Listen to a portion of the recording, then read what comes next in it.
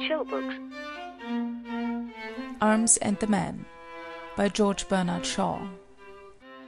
Characters: Raina Petkoff, Read by Elizabeth Klett. Captain Bluntschli, Read by M.B. Catherine Petkoff, Read by Karen Savage. Louka, Read by Arielle Lipshaw. Officer: Read by David Lawrence. Sergius Saranoff, Played by Mark Smith of Simpsonville, South Carolina. Nicola, Read by Barry Eads. Major Petkoff, Read by Robert Keiper. narrated by Availle. Act 1. Night. A lady's bedchamber in Bulgaria, in a small town near the Dragoman Pass. It is late in November in the year 1885, and through an open window with a little balcony on the left can be seen a peak of the Balkans, wonderfully white and beautiful in the starlit snow. The interior of the room is not like anything to be seen in the east of Europe. It is half rich Bulgarian, half cheap Viennese. The counterpane and hangings of the bed, the window curtains, the little carpet, and all the ornamental textile fabrics in the room are oriental and gorgeous. The paper on the walls is occidental and paltry. Above the head of the bed, which stands against a little wall cutting off the right-hand corner of the room diagonally, is a painted wooden shrine, blue and gold, with an ivory image of Christ, and a light hanging before it in a pierced metal ball suspended by 3 chains. On the left, further forward, is an ottoman. The washstand, against the wall on the left, consists of an enameled iron basin with a pail beneath it in a painted metal frame, and a single towel on the rail at the side. A chair near it is Austrian bent wood with cane seat. The dressing table, between the bed and the window, is an ordinary pine table, covered with a cloth of many colors, but with an expensive toilet mirror on it. The door is on the right, and there is a chest of drawers between the door and the bed. This chest of drawers is also covered by a variegated native cloth, and on it there is a pile of paper-backed novels, a box of chocolate creams, and a miniature easel, on which is a large photograph of an extremely handsome officer, whose lofty bearing and magnetic glance can be felt even from the portrait. The room is lighted by a candle on the chest of drawers, and another on the dressing table, with a box of matches beside it. The window is hinged doorways and stands wide open, folding back to the left. Outside, a pair of wooden shutters, opening outwards, also stand open. On the balcony, a young lady, intensely conscious of the romantic beauty of the night, and of the fact that her own youth and beauty is a part of it, is on the balcony, gazing at the snowy Balkans. She is covered by a long mantle of furs, worth, on a moderate estimate, about 3 times the furniture of her room. Her reverie is interrupted by her mother, Catherine Petkoff, a woman over 40, imperiously energetic, with magnificent black hair and eyes, who might be a very splendid specimen of the wife of a mountain farmer, but is determined to be a Viennese lady, and to that end wears a fashionable tea-gown on all occasions. Catherine entering hastily, full of good news. Raina! She pronounces it the Raina with the stress on the E. Raina!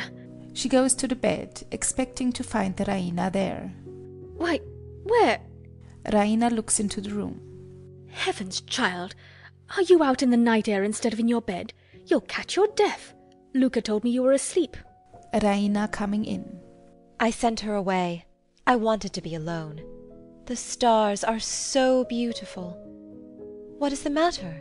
Such news. There has been a battle. Raina, her eyes dilating. Ah! She throws the cloak on the ottoman and comes eagerly to Catherine in her nightgown, a pretty garment, but evidently the only one she has on. A great battle at Slivnitsa. A victory. And it was won by Sergius. Raina with a cry of delight. Ah! Rapturously. Oh, mother! Then, with sudden anxiety. Is father safe? Of course. He sent me the news. Sergius is the hero of the hour, the idol of the regiment. Tell me, how was it? Ecstatically. Oh, mother, mother, mother! Raina pulls her mother down on the ottoman, and they kiss one another frantically. Catherine, with surging enthusiasm. You can't guess how splendid it is. A cavalry charge, think of that! He defied our Russian commanders, acted without orders, led a charge on his own responsibility, headed it himself, was the first man to sweep through their guns. Can't you see it, Raina? Our gallant, splendid Bulgarians with their swords and eyes flashing, thundering down like an avalanche and scattering the wretched Servian dandies like chaff. And you kept Sergius waiting a year before you would be betrothed to him. Oh, if you have a drop of Bulgarian blood in your veins, you will worship him when he comes back. What will he care for my poor little worship after the acclamations of a whole army of heroes? But no matter. I am so happy, so proud. She rises and walks about excitedly. It proves that all our ideas were real after all. Catherine, indignantly. Our ideas real? What do you mean? Our ideas of what Sergius would do, our patriotism, our heroic ideals. Oh, what faithless little creatures girls are! I sometimes used to doubt whether they were anything but dreams. When I buckled on Sergius's sword, he looked so noble. It was treason to think of disillusion or humiliation or failure. And yet... Quickly. Promise me you'll never tell him. Don't ask me for promises until I know what I'm promising. Well, it came into my head, just as he was holding me in his arms and looking into my eyes, that perhaps we only had our heroic ideals because we are so fond of reading Byron and Pushkin, and because we were so delighted with the opera that season at Bucharest. Real life is so seldom like that. Indeed, never, as far as I knew it then. Remorsefully. Only think, mother. I doubted him. I wondered whether all his heroic qualities and his soldiership might not prove mere imagination when he went into a real battle. I had an uneasy fear that he might cut a poor figure there beside all those clever Russian officers. A poor figure? Shame on you! The Servians have Austrian officers who are just as clever as our Russians, but we have beaten them in every battle for all that. Raina, laughing and sitting down again. Yes, I was only a prosaic little coward. Oh, to think that it was all true, that Sergius is just as splendid and noble as he looks, that the world is really a glorious world for women who can see its glory and men who can act its romance. What happiness! What unspeakable fulfillment! Ah! She throws herself on her knees beside her mother and flings her arms passionately round her. They are interrupted by the entry of Louka, a handsome, proud girl in a pretty Bulgarian peasant's dress with double apron, so defiant that her civility to Raina is almost insolent. She is afraid of Catherine, but even with her goes as far as she dares. She is just now excited like the others, but she has no sympathy for Raina's raptures, and looks contemptuously at the ecstasies of the two before she addresses them. If you please, madam, all the windows are to be closed and the shutters made fast. They say there may be shooting in the streets. Raina and Catherine rise together, alarmed. The Servians are being chased right back through the pass, and they say they may run into the town. Our cavalry will be after them, and our people will be ready for them, you may be sure, now that they are running away. She goes out on the balcony and pulls the outside shutters to, then steps back into the room. I wish our people were not so cruel. What glory is there in killing wretched fugitives? Catherine businesslike, her housekeeping instincts aroused. I must see that everything is made safe downstairs. Raina to Louka. Leave the shutters so that I can just close them if I hear any noise. Catherine authoritatively, turning on her way to the door. Oh no, dear, you must keep them fastened. You would be sure to drop off to sleep and leave them open. Make them fast, Louka. Yes, madam. She fastens them. Don't be anxious about me. The moment I hear a shot, I shall blow out the candles and roll myself up in bed with my ears well covered. Quite the wisest thing you can do, my love. Good night. Good night. They kiss one another, and Raina's emotion comes back for a moment. Wish me joy of the happiest night of my life. If only there are no fugitives. Go to bed, dear, and don't think of them. She goes out. Louka secretly to Raina. If you would like the shutters open, just give them a push like this. She pushes them, they open. She pulls them to again. One of them ought to be bolted at the bottom, but the bolt's gone. Raina with dignity, reproving her. Thanks, Louka, but we must do what we are told. Louka makes a grimace. Good night. Louka carelessly. Good night. She goes out, swaggering. Raina, left alone, goes to the chest of drawers and adores the portrait there with feelings that are beyond all expression. She does not kiss it or press it to her breast or show it any mark of bodily affection, but she takes it in her hands and elevates it like a priestess.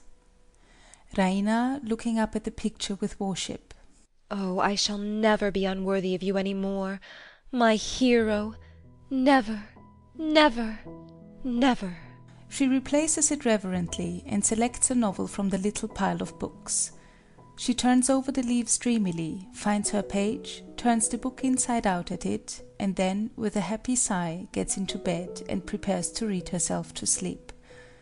But before abandoning herself to fiction, she raises her eyes once more, thinking of the blessed reality, and murmurs, My hero, my hero. A distant shot breaks the quiet of the night outside. She starts, listening, and 2 more shots, much nearer, follow, startling her so that she scrambles out of bed and hastily blows out the candle on the chest of drawers. Then, putting her fingers in her ears, she runs to the dressing table and blows out the light there and hurries back to bed. The room is now in darkness. Nothing is visible but the glimmer of the light in the pierced ball before the image, and the starlight seen through the slits at the top of the shutters. The firing breaks out again. There is a startling fusillade quite close at hand. Whilst it is still echoing, the shutters disappear, pulled open from without, and for an instant the rectangle of snowy starlight flashes out with the figure of a man in black upon it. The shutters close immediately, and the room is dark again. But the silence is now broken by the sound of panting. Then there is a scrape, and the flame of a match is seen in the middle of the room. Raina, crouching on the bed. Who's there? The match is out instantly. Who's there? Who is that? A man's voice in the darkness, subduedly but threateningly. Shh! Shh! Don't call out or you'll be shot. Be good, and no harm will happen to you. She is heard leaving her bed and making for the door. Oh, take care. There's no use in trying to run away. Remember, if you raise your voice, my pistol will go off. Commandingly. Strike a light and let me see you. Do you hear? Another moment of silence and darkness. Then she is heard retreating to the dressing table. She lights a candle, and the mystery is at an end. A man of about 35, in a deplorable plight, bespattered with mud and blood and snow, his belt and the strap of his revolver case keeping together the torn ruins of the blue coat of a Servian artillery officer. As far as the candlelight and his unwashed, unkempt condition make it possible to judge, he is a man of middling stature and undistinguished appearance, with strong neck and shoulders, a roundish, obstinate-looking head covered with short, crisp bronze curls, clear, quick blue eyes, and good brows and mouth, a hopelessly prosaic nose like that of a strong-minded baby, trim soldier-like carriage and energetic manner, and with all his wits about him, in spite of his desperate predicament, even with a sense of humour of it, without, however, the least intention of trifling with it or throwing away a chance. He reckons up what he can guess about Raina, her age, her social position, her character, the extent to which she is frightened, at a glance, and continues, more politely, but still most determinedly. Excuse my disturbing you, but you recognize my uniform. Servian. If I'm caught, I shall be killed. Determinedly. Do you understand that? Yes. Well, I don't intend to get killed if I can help it. Still more determinedly. Do you understand that? He locks the door with a snap. Raina disdainfully. I suppose not. She draws herself up superbly and looks at him straight in the face, saying with emphasis, Some soldiers I know are afraid of death. Men with grim good humour. All of them, dear lady, all of them, believe me. It is our duty to live as long as we can and kill as many of the enemy as we can. Now, if you raise an alarm... Raina cutting him short. You will shoot me. How do you know that I am afraid to die? Man cunningly. Ah. But suppose I don't shoot you, what will happen then? Why, a lot of your cavalry, the greatest blackguards in your army, will burst into this pretty room of yours and slaughter me here like a pig. For I'll fight like a demon. They shan't get me into the street to amuse themselves with. I know what they are. Are you prepared to receive that sort of company in your present undress? Raina, suddenly conscious of her nightgown, instinctively shrinks and gathers it more closely about her. He watches her and adds pitilessly, It's rather scanty, eh? She turns to the Ottoman. He raises his pistol instantly and cries, Stop! She stops. Where are you going? Raina, with dignified patience. Only to get my cloak. Man darting to the Ottoman and snatching the cloak. A good idea. No, I'll keep the cloak, and you will take care that nobody comes in and sees you without it. This is a better weapon than the pistol. He throws the pistol down on the Ottoman. Raina revolted. It is not the weapon of a gentleman. It's good enough for a man with only you to stand between him and death. As they look at one another for a moment, Raina hardly able to believe that even a Servian officer can be so cynically and selfishly unchivalrous, they are startled by a sharp fusillade in the street.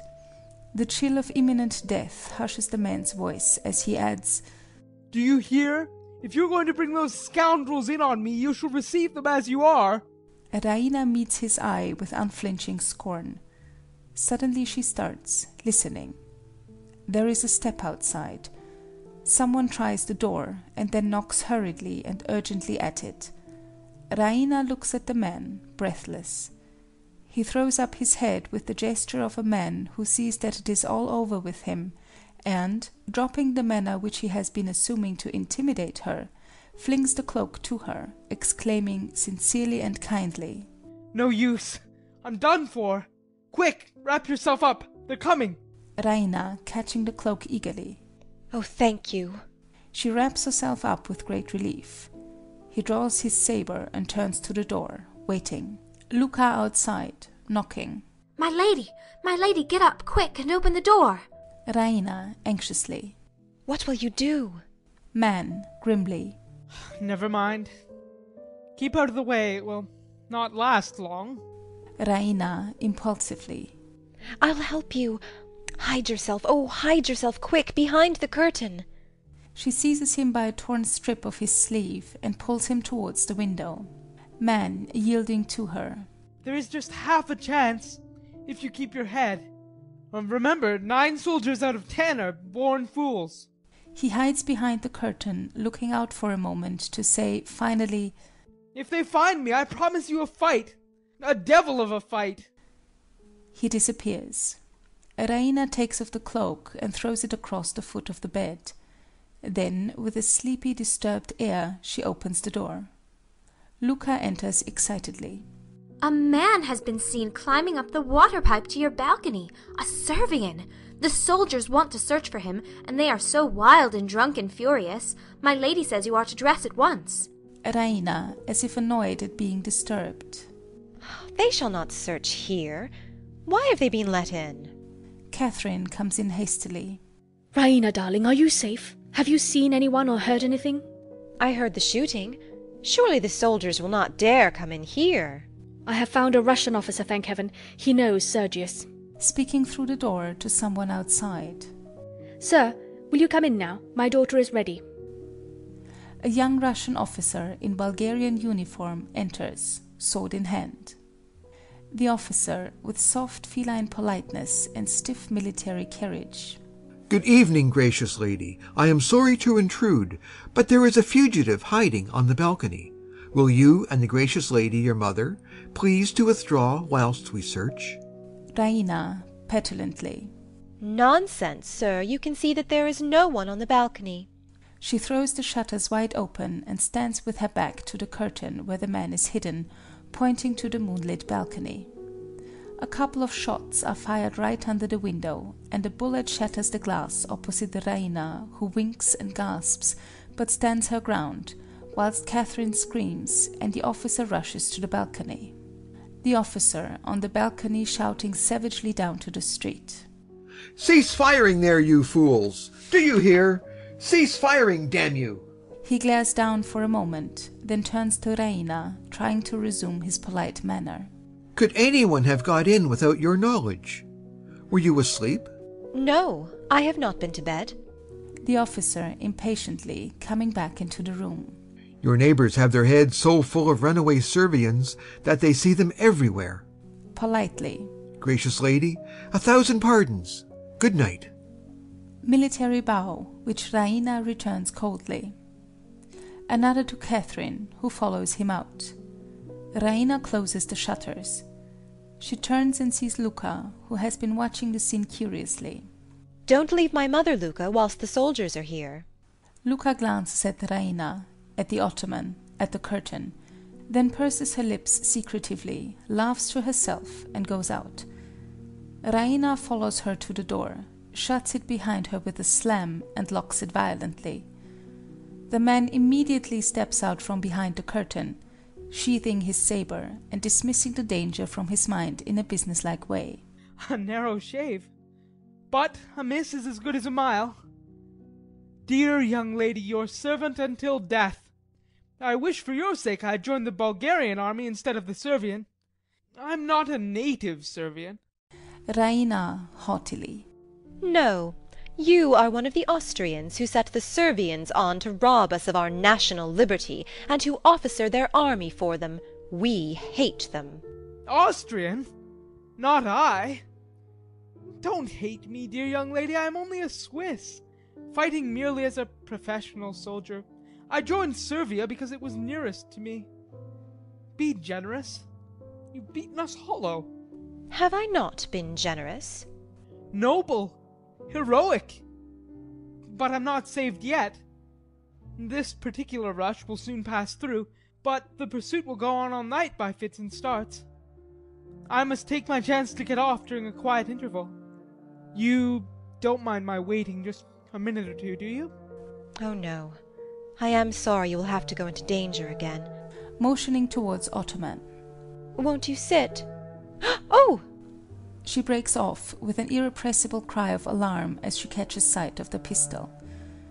The man, all nerves, shies like a frightened horse.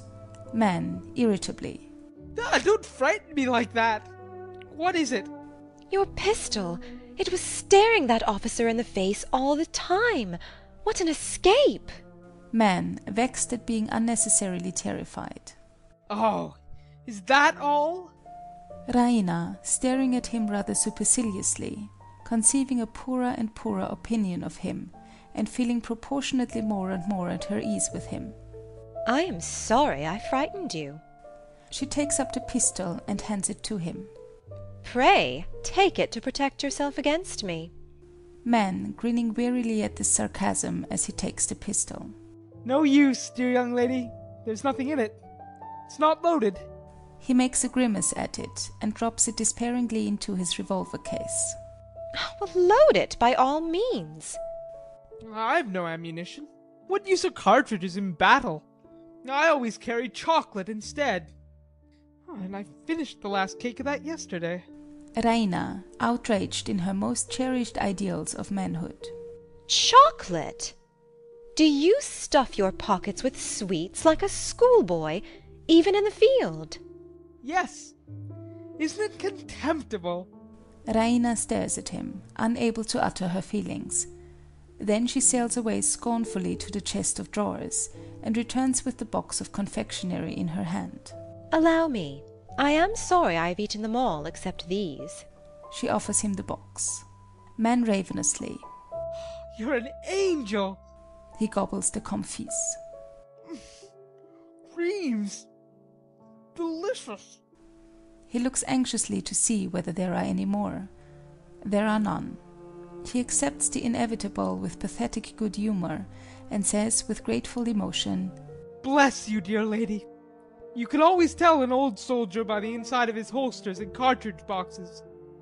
The young ones carry pistols and cartridges. The old ones, grub. Thank you. He hands back the box. She snatches it contemptuously from him and throws it away. This impatient action is so sudden that he shies again. Don't do things so suddenly, gracious lady. Don't revenge yourself because I frightened you just now. Raina superbly. Frighten me? Do you know, sir, that though I am only a woman, I think I am at heart as brave as you? I should think so. You haven't been under fire for 3 days as I have. I can stand 2 days without showing it much, but no man can stand 3 days. I'm as nervous as a mouse. He sits down on the ottoman and takes his head in his hands. Would you like to see me cry? Raina quickly. No. If you would, all you have to do is to scold me just as if I were a little boy and you my nurse. If I were in camp now, they'd play all sorts of tricks on me. Raina, a little moved. I'm sorry. I won't scold you. Touched by the sympathy in her tone, he raises his head and looks gratefully at her. She immediately draws back and says stiffly, You must excuse me. Our soldiers are not like that. She moves away from the ottoman. Oh, yes, they are. There are only 2 sorts of soldiers. Old ones and young ones. I've served 14 years. Half of your fellows never smelt powder before. Why, how is it that you've just beaten us? Sheer ignorance of the art of war, nothing else. Indignantly. I never saw anything so unprofessional. Raina, ironically. Oh, was it unprofessional to beat you? Oh, come, is it professional to throw a regiment of cavalry on a battery of machine guns? With the dead certainty that if the guns go off, not a horse or man will ever get within 50 yards of the fire? I couldn't believe my eyes when I saw it. Raina, eagerly turning to him, as all her enthusiasm and her dream of glory rush back on her. Did you see the great cavalry charge? Oh, tell me about it. Describe it to me. You never saw a cavalry charge, did you? How could I? Perhaps not. Of course. Well, it's a funny sight. It's like slinging a handful of peas against a window pane. First one comes, then 2 or 3 close behind him, and then all the rest in a lump. Raina, her eyes dilating as she raises her clasped hands ecstatically. Yes, first one, the bravest of the brave. Man, prosaically. You should see the poor devil pulling at his horse. Why should he pull at his horse? Man, impatient of so stupid a question. It's running away with him, of course. Do you suppose the fellow wants to get there before the others and be killed? Then they all come. You can tell the young ones by their wildness and their slashing. The old ones come bunched up under the number 1 guard. They know that they're mere projectiles and that it's no use trying to fight. The wounds are mostly broken knees from the horses cannoning together. Oh, but I don't believe the first man is a coward. I believe he is a hero. Man, good-humouredly. That's what you'd have said if you'd seen the first man in the charge today. Raina, breathless. Oh, I knew it. Tell me about him. He did it like an operatic tenor. A regular handsome fellow, with flashing eyes and lovely moustache, shouting a war cry and charging like Don Quixote at the windmills. We nearly burst with laughing at him. But when the sergeant ran up, white as a sheet, and told us they'd sent us the wrong cartridges and we couldn't fire a shot for the next 10 minutes, we laughed up the other side of our mouths. I never felt so sick in my life, though I've been in 1 or 2 very tight places. And I hadn't even a revolver cartridge. Nothing but chocolate. We'd no bayonets, nothing. Of course, they just cut us to bits. And there was Don Quixote flourishing like a drum major, thinking he'd done the cleverest thing ever known. Whereas he ought to be court-martialed for it. Of all the fools ever let loose on a field of battle, that man must be the very maddest. He and his regiment simply committed suicide. Only the pistol missed fire, that's all. Raina, deeply wounded but steadfastly loyal to her ideals. Indeed. Would you know him again if you saw him? Shall I ever forget him? She again goes to the chest of drawers. He watches her with a vague hope that she may have something else for him to eat. She takes the portrait from its stand and brings it to him. That is a photograph of the gentleman, the patriot and hero to whom I am betrothed. Man, looking at it. Oh, I'm really very sorry. Looking at her. Was it fair to lead me on? He looks at the portrait again. Yes, that's him. Not a doubt of it. He stifles a laugh. Raina, quickly. Why do you laugh? Man, shamefacedly, but still greatly tickled. I didn't laugh, I assure you. At least, I didn't mean to. But when I think of him charging the windmills and thinking he was doing the finest thing... Chokes with suppressed laughter. Raina, sternly. Give me back the portrait, sir. Man, with sincere remorse. Of course. Certainly, I'm really very sorry. She deliberately kisses it and looks him straight in the face before returning to the chest of drawers to replace it. He follows her, apologizing. Perhaps I'm quite wrong, you know. No doubt I am. Most likely he had got wind of the cartridge business somehow and knew it was a safe job. That is to say, he was a pretender and a coward. You did not dare say that before. Men, with a comic gesture of despair. Oh, it's no use, dear lady. I can't make you see it from the professional point of view. As he turns away to get back to the ottoman, the firing begins again in the distance. Raina, sternly, as she sees him listening to the shots. So much the better for you. Men, turning. How? You are my enemy, and you are at my mercy. What would I do if I were a professional soldier? Ah, true, dear young lady, you're always right. I know how good you have been to me.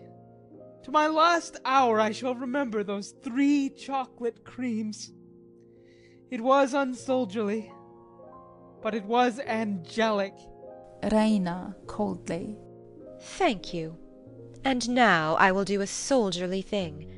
You cannot stay here after what you have just said about my future husband, but I will go out on the balcony and see whether it is safe for you to climb down into the street. She turns to the window. Men, changing countenance. Down that water pipe? Stop, wait!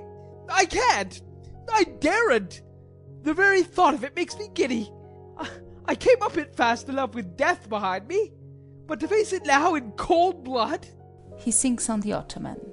It's no use. I give up. I'm beaten. Give the alarm. He drops his head in his hands in the deepest dejection. Raina, disarmed by pity. Come, don't be disheartened. She stoops over him almost maternally. He shakes his head. Oh, you are a very poor soldier. A chocolate cream soldier. Come, cheer up. It takes less courage to climb down than to face capture. Remember that. Men, dreamily, lulled by her voice. No, capture only means death. And death is sleep. Oh, sleep, sleep, undisturbed sleep. Climbing down the pipe means doing something. Exerting myself. Thinking. Death 10 times over first. Raina, softly and wonderingly, catching the rhythm of his weariness. Are you so sleepy as that?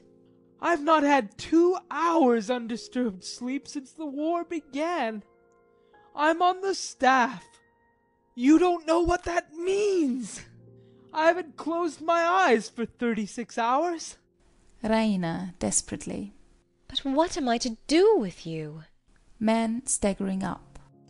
Of course, I must do something.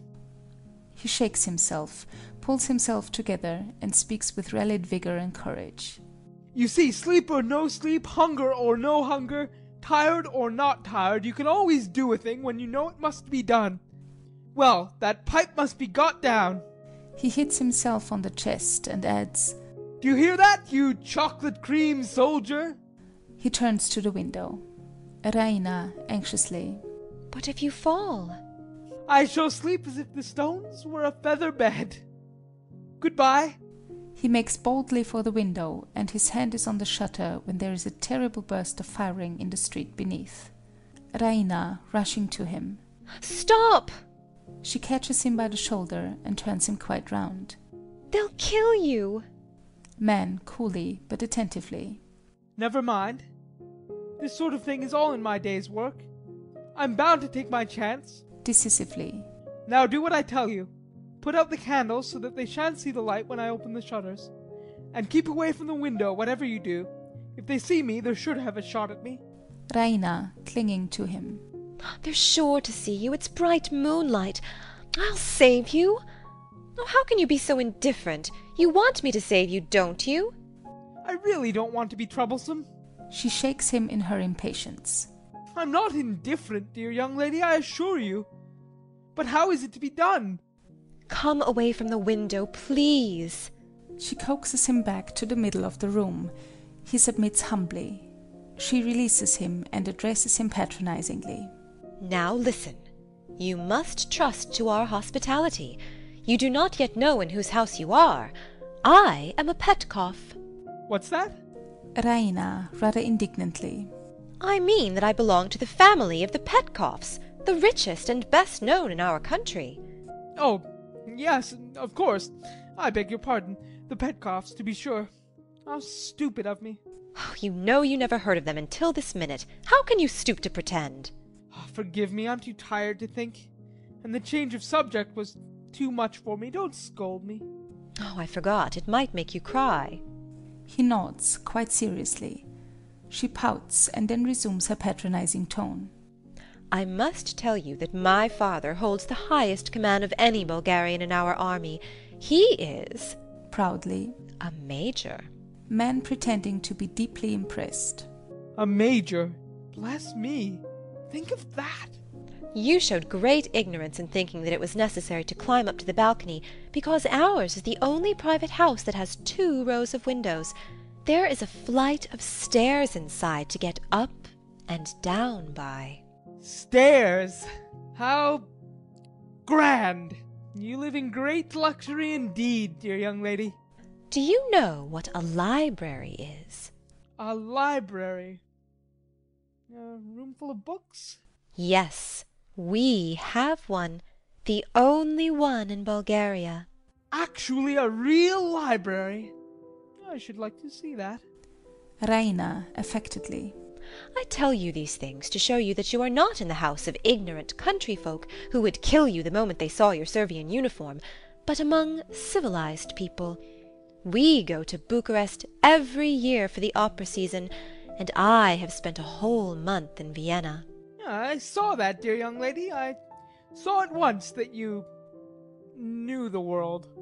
Have you ever seen the opera of Ernani? Is that the one with the devil in it in red velvet and a soldier's chorus? Raina, contemptuously. No. Man, stifling a heavy sigh of weariness. Then I don't know it. I thought you might have remembered the great scene where Ernani, flying from his foes just as you are tonight, takes refuge in the castle of his bitterest enemy, an old Castilian noble. The noble refuses to give him up. His guest is sacred to him. Man, quickly waking up a little. Have your people got that notion? Raina, with dignity. My mother and I can understand that notion, as you call it.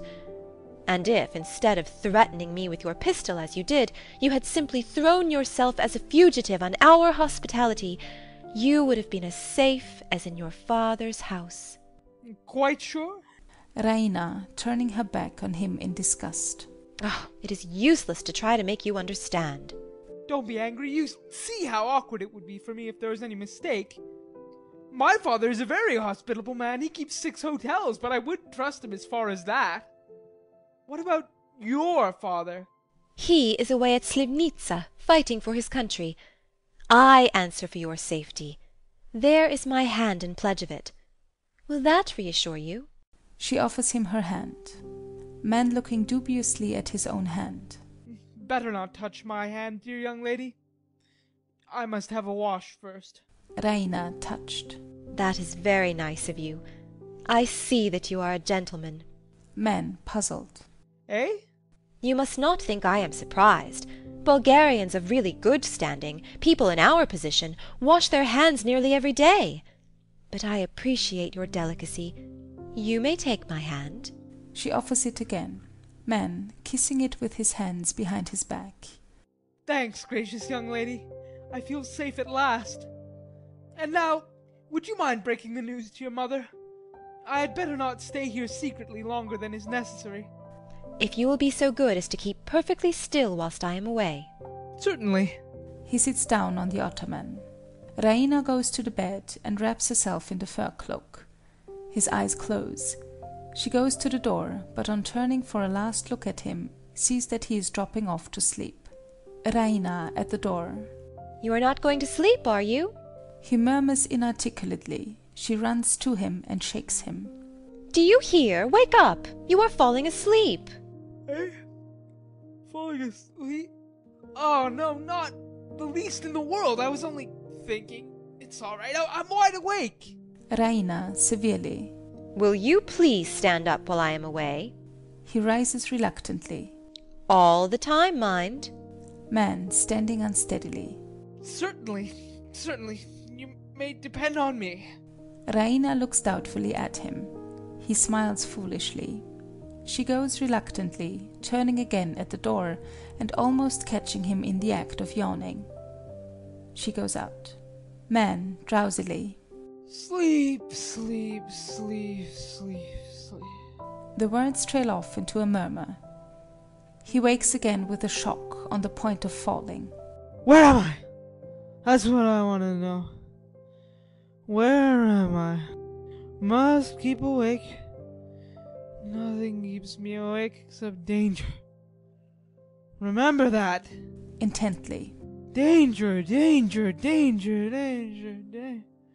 Where's danger? Must find it. He starts off vaguely around the room in search of it. What am I looking for? Sleep. Danger. Don't know. He stumbles against the bed. Ah, yes. Now I know. All right now. I'm to go to bed, but not to sleep. Be sure not to sleep because of danger. Not to lie down either. Only sit down. He sits on the bed. A blissful expression comes into his face. With a happy sigh, he sinks back at full length, lifts his boots into the bed with a final effort, and falls fast asleep instantly. Catherine comes in, followed by Raina. Raina looking at the ottoman. He's gone! I left him here. Here? Then he must have climbed down from the... Raina, seeing him. Oh! She points. Catherine, scandalized. Well! She strides to the left side of the bed, Raina following and standing opposite her on the right. He's fast asleep, the brute. Raina anxiously. Shh! Catherine, shaking him. Sir! Shaking him again, harder. Sir! Vehemently shaking very hard. Sir! Raina catching her arm. Don't, Mamma. The poor dear is worn out. Let him sleep. Catherine letting him go and turning amazed to Raina. The poor dear? Raina! She looks sternly at her daughter. The man sleeps profoundly. End of Act 1.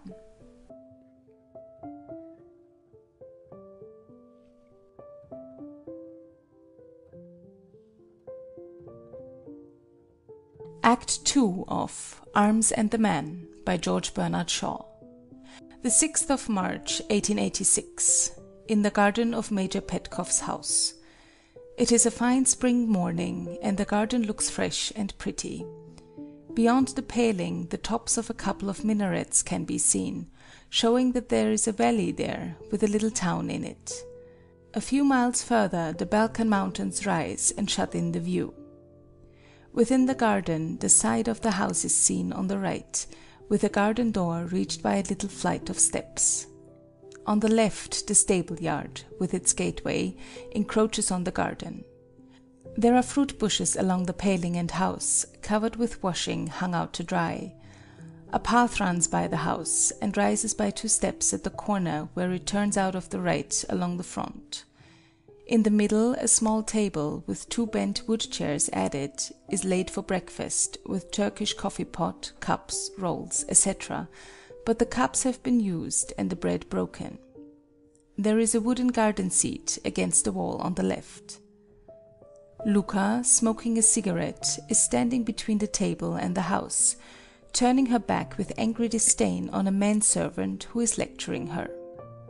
He is a middle-aged man of cool temperament and low but clear and keen intelligence, with the complacency of the servant who values himself on his rank in servility, and the imperturbability of the accurate calculator who has no illusions. He wears a white Bulgarian costume jacket with decorated harder, sash, white knickerbockers, and decorated gaiters. His head is shaved up to the crown, giving him a high Japanese forehead. His name is Nicola. Be warned in time, Louka. Mend your manners. I know the mistress. She is so grand that she never dreams that any servant could dare to be disrespectful to her. But if she once suspects that you are defying her, out you go. I do defy her. I will defy her. What do I care for her? If you quarrel with the family, I never can marry you. It's the same as if you quarreled with me. You take her part against me, do you? Nicola, sedately. I shall always be dependent on the goodwill of the family. When I leave their service and start a shop in Sofia, their custom will be half my capital. Their bad word would ruin me. You have no spirit. I should like to see them dare say a word against me. Nicola, pityingly. I should have expected more sense from you, Louka. But you're young. Yes, and you like me the better for it, don't you? But I know some family secrets they wouldn't care to have told, young as I am. Let them quarrel with me if they dare. Nicola, with compassionate superiority. Do you know what they would do if they heard you talk like that? What could they do? Discharge you for untruthfulness. Who would believe any stories you told after that? Who would give you another situation? Who in this house would dare to be seen speaking to you ever again? How long would your father be left on his little farm? She impatiently throws away the end of her cigarette and stamps on it. Child, you don't know the power such high people have over the like of you and me when we try to rise out of our poverty against them. He goes close to her and lowers his voice. Look at me. 10 years in their service. Do you think I know no secrets? I know things about the mistress that she wouldn't have the master know for 1,000 levas. I know things about him that she wouldn't let him hear the last of for 6 months if I blabbed them to her. I know things about Raina that would break off her match with Sergius if... Louka, turning on him quickly. How do you know? I never told you. Nicola, opening his eyes cunningly. So that's your little secret, is it? I thought it might be something like that. Well, you take my advice and be respectful. And make the mistress feel that no matter what you know or don't know, they can depend on you to hold your tongue and serve the family faithfully. That's what they like, and that's how you'll make the most out of them. Louka, with searching scorn. You have the soul of a servant, Nicola. Nicola, complacently.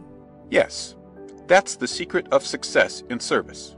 A loud knocking with a whip handle on a wooden door, outside on the left, is heard. Hello! Hello, Nicola!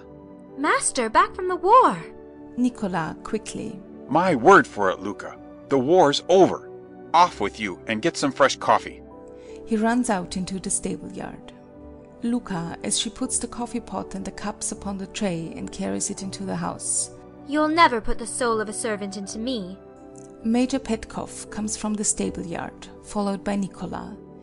He is a cheerful, excitable, insignificant, unpolished man of about 50, Naturally unambitious, except as to his income and his importance in local society, but just now greatly pleased with the military rank which the war has thrust on him as a man of consequence in his town. The fever of plucky patriotism which the Servian attack roused in all the Bulgarians has pulled him through the war, but he is obviously glad to be home again. Petkoff, pointing to the table with his whip. Breakfast out here, eh? Yes, sir. The mistress and Miss Raina have just gone in.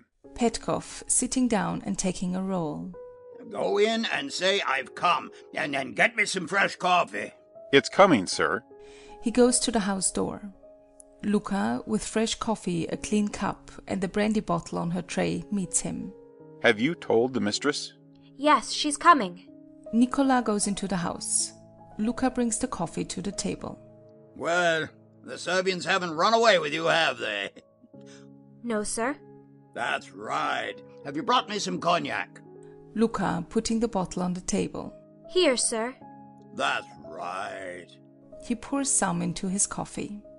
Catherine, who has at this early hour made only a very perfunctory toilet, and wears a Bulgarian apron over a once brilliant, but now half worn out red dressing gown, and a coloured handkerchief tied over her thick black hair, with Turkish slippers on her bare feet, comes from the house, looking astonishingly handsome and stately under all the circumstances. Louka goes into the house. My dear Paul, what a surprise for us! She stoops over the back of his chair to kiss him. Have they brought you fresh coffee? Yes, Louka's been looking after me. The war's over. The treaty was signed 3 days ago at Bucharest, and the decree for our army to demobilize was issued yesterday. Catherine, springing erect, with flashing eyes. The war over? Paul, have you let the Austrians force you to make peace? Petkoff submissively. My dear, they didn't consult me. What could I do? She sits down and turns away from him. Yeah, but of course we saw to it that the treaty was an honorable one. It declares peace. Catherine, outraged. Peace. Petkoff appeasing her. But not friendly relations, remember that. They wanted to put that in, but I insisted on its being struck out. What more could I do? You could have annexed Serbia and made Prince Alexander Emperor of the Balkans. That's what I would have done. I don't doubt it in the least, my dear, but I should have had to subdue the whole Austrian Empire first, and that would have kept me too long away from you. I missed you greatly. Catherine, relenting. Ah. Stretches her hand affectionately across the table to squeeze his. And how have you been, my dear?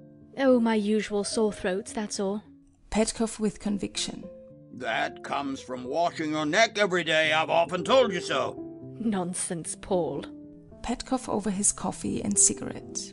I don't believe in going too far with these modern customs. And all this washing can't be good for the health. This is not natural. There was an Englishman at Philippopolis who used to wet himself all over with cold water every morning we got up. It's disgusting.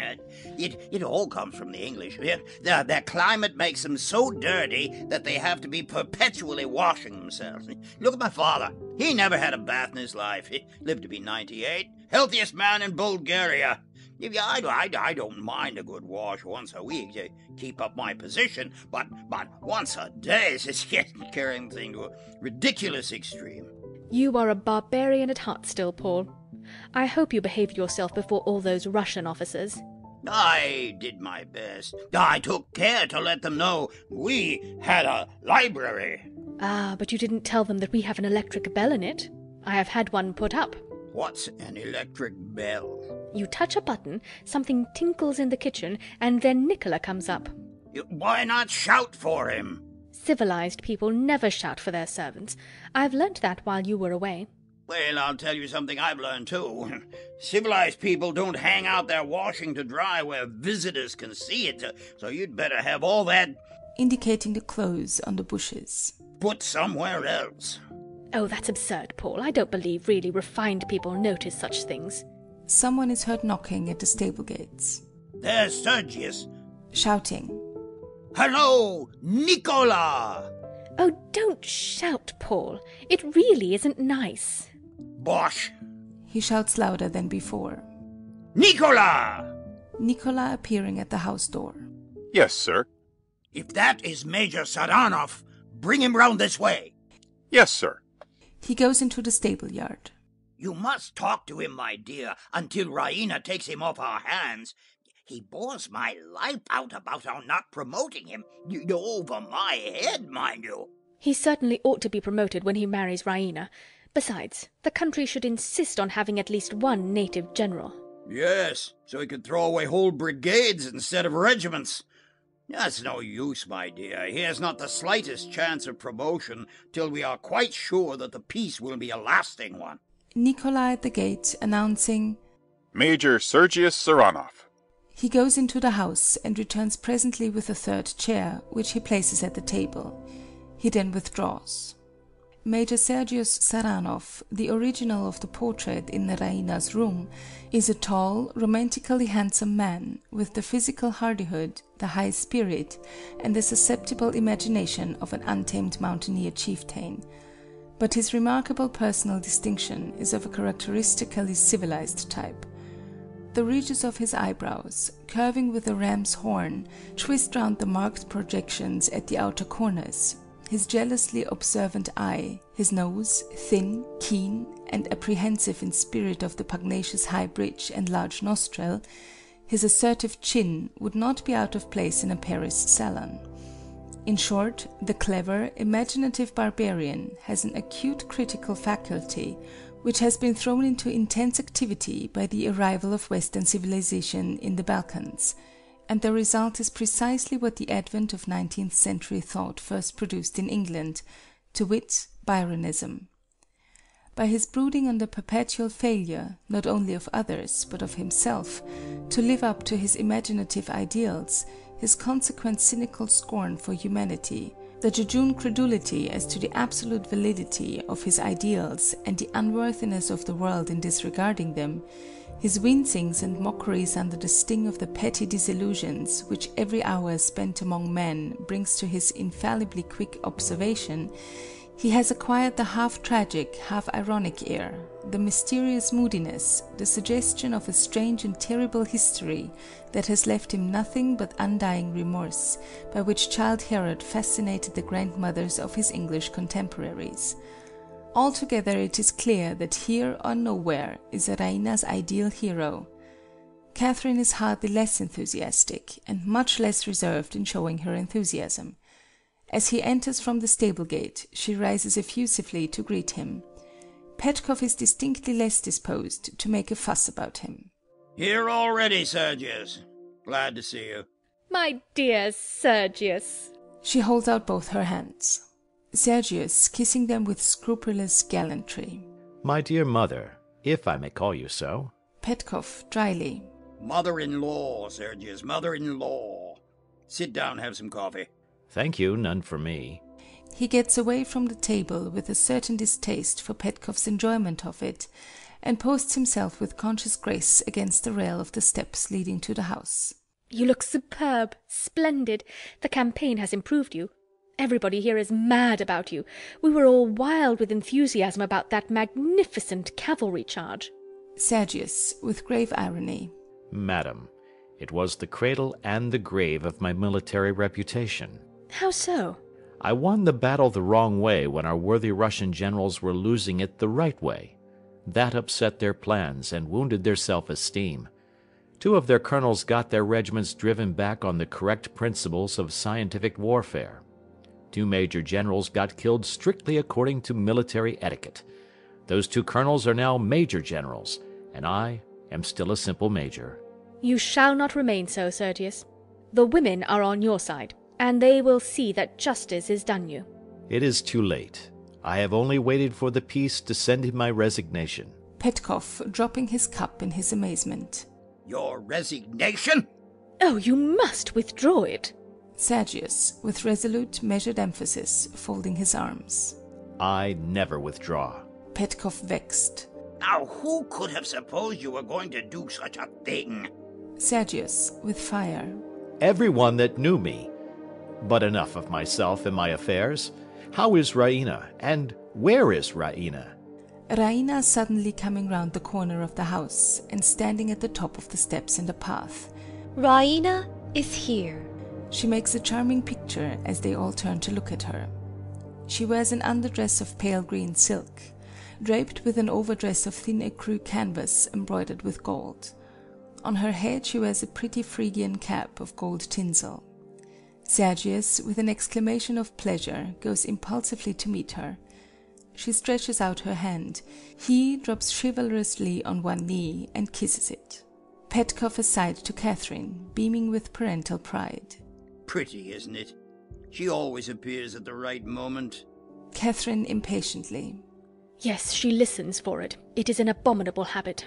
Sergius leads Raina forward with splendid gallantry, as if she were a queen. When they come to the table, she turns to him with a bend of the head. He bows, and thus they separate, he coming to his place, and she going behind her father's chair.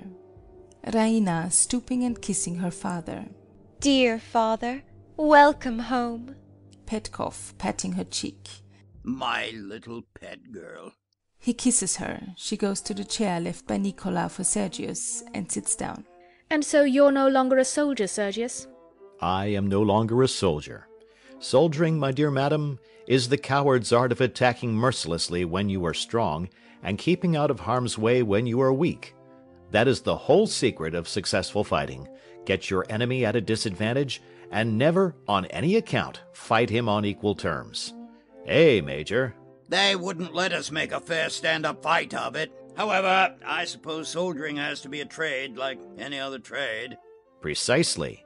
But I have no ambition to succeed as a tradesman, so I have taken the advice of that bagman of a captain that settled the exchange of prisoners with us at Pirot, and given it up. What, that Swiss fellow? Sergius, I've often thought of that exchange since. He overreached us about those horses. Of course he overreached us. His father was a hotel and livery stable keeper, and he owed his first step to his knowledge of horse dealing. With mock enthusiasm. Ah, he was a soldier, every inch a soldier. If only I had bought the horses for my regiment, instead of foolishly leading it into danger, I should have been a field marshal now. A Swiss? What was he doing in the Servian army? Oh, volunteer, of course. Keen on picking up his profession. You know, we shouldn't have been able to begin fighting if those foreigners hadn't shown us how to do it. We knew nothing about it. Neither did the Servians. God, there'd been no war without them. Are there many Swiss officers in the Servian army?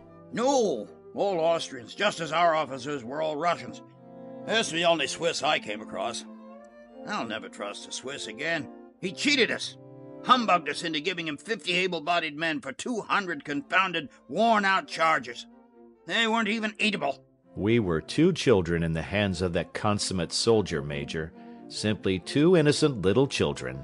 What was he like? Oh, Raina, what a silly question. He was like a commercial traveler in uniform, bourgeois to his boots.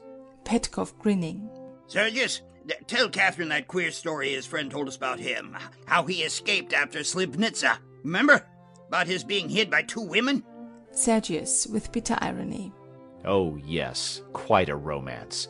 He was serving in the very battery I so unprofessionally charged.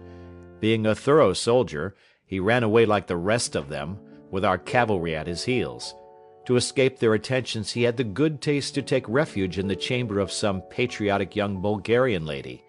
The young lady was enchanted by his persuasive commercial traveler's manners. She very modestly entertained him for an hour or so, and then called in her mother, lest her conduct should appear unmaidenly. The old lady was equally fascinated, and the fugitive was sent on his way in the morning, disguised in an old coat belonging to the master of the house, who was away at the war. Raina, rising with marked stateliness. Your life in the camp has made you coarse, Sergius. I did not think you would have repeated such a story before me. She turns away coldly. Catherine, also rising. She is right, Sergius. If such women exist, we should be spared the knowledge of them. Pooh, nonsense. What does it matter? Sergius, ashamed. No, Petkoff, I was wrong. To Raina, with earnest humility. I beg your pardon. I have behaved abominably. Forgive me, Raina. She bows reservedly. And you too, madam. Catherine bows graciously and sits down. He proceeds solemnly, again addressing Raina. The glimpses I have had of the seamy side of life during the last few months have made me cynical. But I should not have brought my cynicism here, least of all into your presence, Raina. Here, turning to the others, he is evidently about to begin a long speech when the Major interrupts him.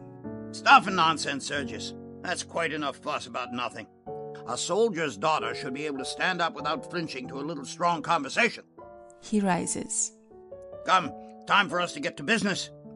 We have to make up our minds how those 3 regiments are to get back to Philippopolis. There's no forage for them on the Sofia route. He goes towards the house. Come along. Sergius is about to follow him when Catherine rises and intervenes. Oh, Paul, can't you spare Sergius for a few moments? Raina has hardly seen him yet. Perhaps I can help you to settle about the regiments. Sergius protesting. My dear madam, impossible. Catherine stopping him playfully. You stay here, my dear Sergius. There's no hurry. I have a word or two to say to Paul. Sergius instantly bows and steps back. Now, dear. Taking Petkoff's arm. Come and see the electric bell. Oh, very well. Very well. They go into the house together affectionately. Sergius, left alone with Raina, looks anxiously at her, fearing that she may be still offended. She smiles and stretches out her arms to him. Sergius hastening to her, but refraining from touching her without express permission. Am I forgiven? Raina placing her hands on his shoulder as she looks up at him with admiration and worship. My hero, my king. My queen. He kisses her on the forehead with holy awe. How I have envied you, Sergius. You have been out in the world, on the field of battle, able to prove yourself there worthy of any woman in the world, whilst I have had to sit at home inactive, dreaming, useless, doing nothing that could give me the right to call myself worthy of any man. Dearest, all my deeds have been yours. You inspired me. I have gone through the war like a knight in a tournament with his lady looking on at him. And you have never been absent from my thoughts for a moment. Very solemnly. Sergius, I think we two have found the higher love. When I think of you, I feel that I could never do a base deed or think an ignoble thought. My lady and my saint. Clasping her reverently. Raina returning his embrace. My lord and my... Shh! Let me be the worshipper, dear. You little know how unworthy even the best man is of a girl's pure passion. I trust you. I love you. You will never disappoint me, Sergius. Louka is heard singing within the house. They quickly release each other. Hush! I can't pretend to talk indifferently before her. My heart is too full. Louka comes from the house with her tray. She goes to the table and begins to clear it, with her back turned to them. I will go and get my hat, and then we can go out until lunchtime. Wouldn't you like that? Be quick. If you are away 5 minutes, it will seem 5 hours. Raina runs to the top of the steps and turns there to exchange a look with him and wave him a kiss with both hands. He looks after her with emotion for a moment, then turns slowly away, his face radiant with the exaltation of the scene which has just passed. The movement shifts his field of vision, into the corner of which there now comes the tail of Louka's double apron. His eye gleams at once. He takes a stealthy look at her and begins to twirl his moustache nervously, with his left hand akimbo on his hip. Finally, striking the ground with his heels in something of a cavalry swagger, he strolls over to the left of the table, opposite her, and says, Louka, do you know what the higher love is? Louka, astonished. No, sir. Very fatiguing thing to keep up for any length of time, Louka. One feels the need of some relief after it. Louka, innocently. Perhaps you would like some coffee, sir? She stretches her hand across the table for the coffee pot. Sergius, taking her hand. Thank you, Louka. Louka, pretending to pull. Oh, sir, you know I didn't mean that. I'm surprised at you. Sergius, coming clear of the table and drawing her with him. I am surprised at myself, Louka. What would Sergius, the hero of Slivnitsa, say if he saw me now? What would Sergius, the apostle of higher love, say if he saw me now? What would the half-dozen Sergiuses who keep popping in and out of this handsome figure of mine say if they caught us here? Letting go of her hand and slipping his arm dexterously round her waist. Do you consider my figure handsome, Louka? Let me go, sir. I shall be disgraced. She struggles. He holds her inexorably. Oh, will you let go? Sergius, looking straight into her eyes. No. Then stand back where we can't be seen. Have you no common sense? Ah, that's reasonable. He takes her into the stable-yard gateway, where they are hidden from the house. Louka complaining. I may have been seen from the windows. Miss Raina is sure to be spying about after you. Sergius stung, letting her go. Take care, Louka. I may be worthless enough to betray the higher love, but do not you insult it. Louka demurely. Not for the world, sir, I'm sure. May I go on with my work, please, now? Sergius again putting his arm round her.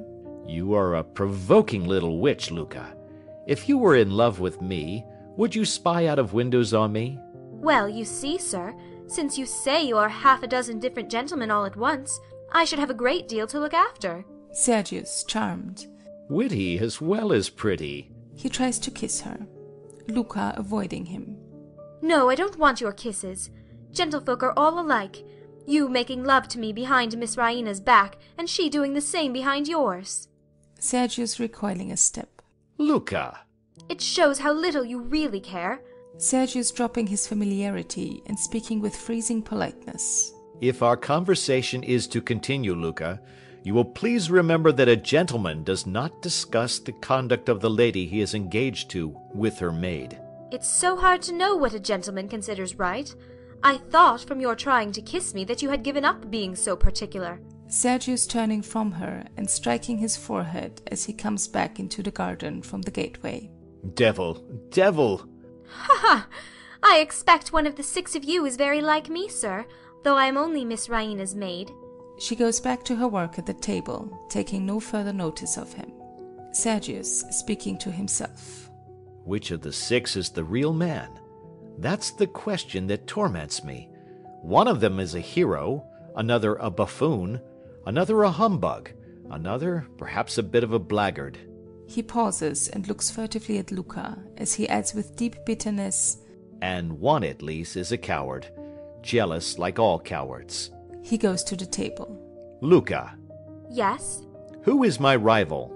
You shall never get that out of me for love or money. Why? Never mind why. Besides, you would tell that I told you, and I should lose my place. Sergius holding out his right hand in affirmation. No, on the honor of a... He checks himself, and his hand drops nerveless as he concludes sardonically, of a man capable of behaving as I have been behaving for the last 5 minutes. Who is he? I don't know. I never saw him. I only heard his voice through the door of her room. Damnation! How dare you! Louka retreating. Oh, I mean no harm. You've no right to take up my words like that. The mistress knows all about it, and I tell you that if that gentleman ever comes here again, Miss Raina will marry him whether he likes it or not. I know the difference between the sort of manner you and she put on before one another and the real manner. Sergius shivers as if she had stabbed him. Then, setting his face like iron, he strides grimly to her and grips her above the elbows with both hands. Now listen you to me. Louka wincing. Not so tight, you're hurting me. That doesn't matter. You have stained my honor by making me a party to your eavesdropping, and you have betrayed your mistress. Louka writhing. Please. That shows that you are an abominable little clod of common clay, with the soul of a servant. He lets her go as if she were an unclean thing and turns away, dusting his hands off her, to the bench by the wall, where he sits down with averted head, meditating gloomily. Louka whimpering angrily with her hands up her sleeves, feeling her bruised arms. You know how to hurt with your tongue as well as with your hands. But I don't care. Now I've found out that whatever clay I'm made of, you're made of the same. As for her, she's a liar, and her fine airs are a cheat, and I'm worth 6 of her. She shakes the pain off hardily, tosses her head, and sets to work to put the things on the tray. He looks doubtfully at her once or twice. She finishes packing the tray and laps the cloth over the edges, so as to carry all out together. As she stoops to lift it, he rises. Louka. She stops and looks defiantly at him with the tray in her hands. A gentleman has no right to hurt a woman under any circumstances. With profound humility, uncovering his head. I beg your pardon. That sort of apology may satisfy a lady. Of what use is it to a servant? Sergius, thus rudely crossed in his chivalry, throws it off with a bitter laugh and says slightingly, Oh, you wish to be paid for the hurt? He puts on his shako and takes some money from his pocket. Louka, her eyes filling with tears in spite of herself. No, I want my hurt made well. Sergius, sobered by her tone. How? She rolls up her left sleeve, clasps her arm with the thumb and fingers of her right hand, and looks down at the bruise. Then she raises her head and looks straight at him. Finally, with a superb gesture, she presents her arm to be kissed. Amazed, he looks at her, at the arm, at her again, hesitates, and then, with shuddering intensity, exclaims, Never! And gets away as far as possible from her. Her arm drops. Without a word and with unaffected dignity, she takes her tray and is approaching the house, when Raina returns wearing a hat and jacket in the height of the Vienna fashion of the previous year, 1885. Louka makes way proudly for her, and then goes into the house. I'm ready. What's the matter? Gaily. Have you been flirting with Louka? Sergius hastily. No, how could you think such a thing? Raina, ashamed of herself. Oh, forgive me, dear. It was only a jest. I am so happy today. He goes quickly to her and kisses her hand remorsefully. Catherine comes out and talks to them from the top of the steps. Catherine, coming down to them. I am sorry to disturb you, children, but Paul is distracted over those 3 regiments. He does not know how to get them to Philippopolis, and he objects to every suggestion of mine. You must go and help him, Sergius. He is in the library. Raina, disappointed. But we are just going out for a walk. I shall not be long. Wait for me just 5 minutes. He runs up the steps to the door. Raina, following him to the foot of the steps and looking up at him with timid coquetry. I shall go round and wait in full view of the library windows. Be sure you draw father's attention to me. If you are a moment longer than 5 minutes, I shall go in and fetch you, regiments or no regiments. Sergius, laughing. Very well. He goes in. Raina watches him until he is out of her sight. Then, with a perceptible relaxation of manner, she begins to pace up and down about the garden in a brown study. Imagine their meeting that Swiss and hearing the whole story. The very first thing your father asked for was the old coat we sent him off in. A nice mess you have got us into. Raina, gazing thoughtfully at the gravel as she walks. Oh, the little beast. Little beast? What little beast? To go and tell. Oh, if I had him here, I'd stuff him with chocolate creams till he couldn't ever speak again. Don't talk nonsense. Tell me the truth, Raina. How long was he in your room before you came to me? Raina, whisking round and recommencing her march in the opposite direction. Oh, I forget. You cannot forget. Did he really climb up after the soldiers were gone, or was he there when that officer searched the room? No. Yes. I think he must have been there then. You think? Oh, Raina, will anything ever make you straightforward? If Sergius finds out, it is all over between you. Raina, with cool impertinence. Oh, I know Sergius is your pet. I sometimes wish you could marry him instead of me. You would just suit him. You would pet him and spoil him and mother him to perfection. Catherine, opening her eyes very widely indeed. Well, upon my word. Raina, capriciously, half to herself. I always feel a longing to do or say something dreadful to him, to shock his propriety, to scandalize the 5 senses out of him. To Catherine perversely. I don't care whether he finds out about the chocolate cream soldier or not. I half hope he may. She again turns flippantly away and strolls up the path to the corner of the house. And what should I be able to say to your father, pray? Raina, over her shoulder from the top of the 2 steps. Oh, poor father! as if he could help himself. She turns the corner and passes out of sight. Catherine, looking after her, her fingers itching. Oh, if he were only 10 years younger. Louka comes from the house with a salver, which she carries hanging down by her side. Well? There's a gentleman just called, madam. A Servian officer. Catherine, flaming. A Servian? How dare he? I forgot. We are at peace now. I suppose we shall have them calling every day to pay their compliments.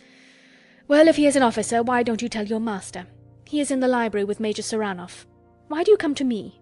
But he asks for you, madam, and I don't think he knows who you are. He said the lady of the house. He gave me this little ticket for you. She takes a card out of her bosom, puts it on the salver, and offers it to Catherine.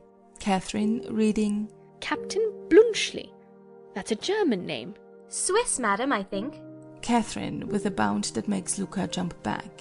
Swiss? What is he like? Louka, timidly. He has a big carpet bag, madam. Oh, heavens, he's come to return the coat. Send him away. Say we're not at home. Ask him to leave his address and I'll write to him. Oh, stop, that will never do. Wait. She throws herself into a chair to think it out. Louka waits. The master and Major Saranoff are busy in the library, aren't they? Yes, madam. Bring the gentleman out here at once. And be very polite to him. Don't delay. Here. Impatiently snatching the salver from her. Leave that here, and go straight back to him. Yes, madam. Going. Louka? Louka stopping. Yes, madam. Is the library door shut? I think so, madam. If not, shut it as you pass through. Yes, madam. Going. Stop! Louka stops. He will have to go out that way. Indicating the gate of the stable yard. Tell Nicola to bring his bag here after him, don't forget. Louka surprised. His bag? Yes, here as soon as possible. Be quick. Louka runs into the house. Catherine snatches her apron off and throws it behind a bush. She then takes up the salver and uses it as a mirror, with the result that the handkerchief tied round her head follows the apron. A touch to her hair and a shake to her dressing gown makes her presentable. Oh, how can a man be such a fool? Such a moment to select. Louka appears at the door of the house, announcing Captain Bluntschli, and standing aside at the top of the steps to let him pass before she goes in again. He is the man of the adventure in Raina's room. He is now clean, well-brushed, smartly uniformed, and out of trouble, but still unmistakably the same man. The moment Louka's back is turned, Catherine swoops on him with hurried, urgent, coaxing appeal. Captain Bluntschli, I am very glad to see you, but you must leave this house at once. He raises his eyebrows. My husband has just returned with my future son-in-law, and they know nothing. If they did, the consequences would be terrible. You are a foreigner. You do not feel our national animosities as we do. We still hate the Servians. The only effect of the peace on my husband is to make him feel like a lion balked of his prey. If he discovered our secret, he would never forgive me, and my daughter's life would hardly be safe. Will you, like the chivalrous gentleman and soldier you are, leave at once before he finds you here? Bluntschli, disappointed, but philosophical. At once, gracious lady. I only came to thank you and return the coat you lent me. If you will allow me to take it out of my bag and leave it with your servant as I pass out, I need detain you no further. He turns to go into the house. Catherine, catching him by the sleeve. Oh, you must not think of going back that way. Coaxing him across to the stable gates. This is the shortest way out. Many thanks. So glad to have been of service to you. Goodbye. But my bag? It will be sent on. You will leave me your address. True. Allow me. He takes out his card case and stops to write his address, keeping Catherine in an agony of impatience. As he hands her the card, Petkoff, hatless, rushes from the house in a fluster of hospitality, followed by Sergius. Petkoff as he hurries down the steps. My dear Captain Bluntschli. Oh, heavens. She sinks on the seat against the wall. Petkoff too preoccupied to notice her as he shakes Bluntschli's hand heartily. Those stupid people of mine thought I was out here instead of in the library. He cannot mention the library without betraying how proud he is of it. I saw you through the window. I was wondering why you didn't come in. Saranoff is with me. You remember him, don't you? Sergius, saluting humorously, and then offering his hand with great charm of manner. Welcome, our friend the enemy. No longer the enemy, happily. Rather anxiously. I hope you've come as a friend and not on business. Oh, quite as a friend, Paul. I was just asking Captain Bluntschli to stay to lunch, but he declares he must go at once. Sergius, sardonically. Impossible, Bluntschli. We want you here badly. We have to send on 3 cavalry regiments to Philippopolis, and we don't in the least know how to do it. Bluntschli, suddenly attentive and businesslike. Philippopolis. The forage is the trouble, eh? Petkoff eagerly. Yes, that's it. To Sergius. He sees the whole thing at once. I think I can show you how to manage that. Invaluable man. Come along. Towering over Bluntschli, he puts his hand on his shoulder and takes him to the steps, Petkoff following. As Bluntschli puts his foot on the first step, Raina comes out of the house. Raina, completely losing her presence of mind. Oh, the chocolate cream soldier! Bluntschli stands rigid. Sergius, amazed, looks at Raina, then at Petkoff, who looks back at him and then at his wife.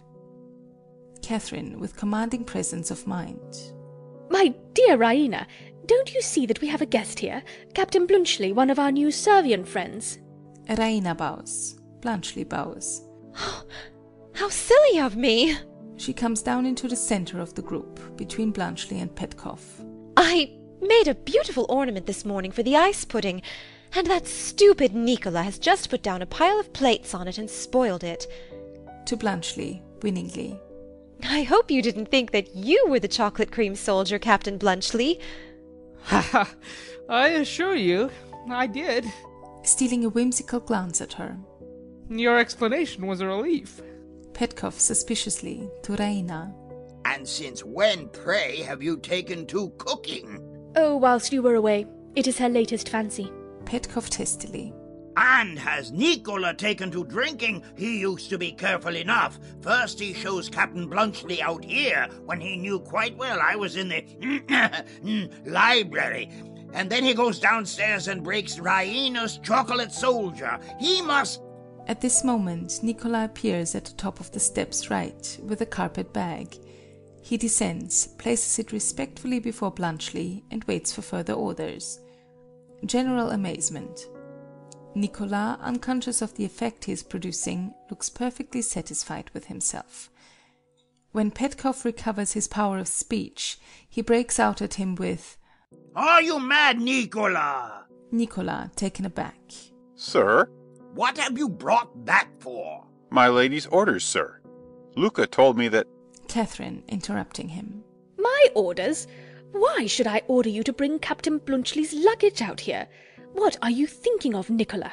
Nicola, after a moment's bewilderment, picking up the bag as he addresses Bluntschli with the very perfection of servile discretion.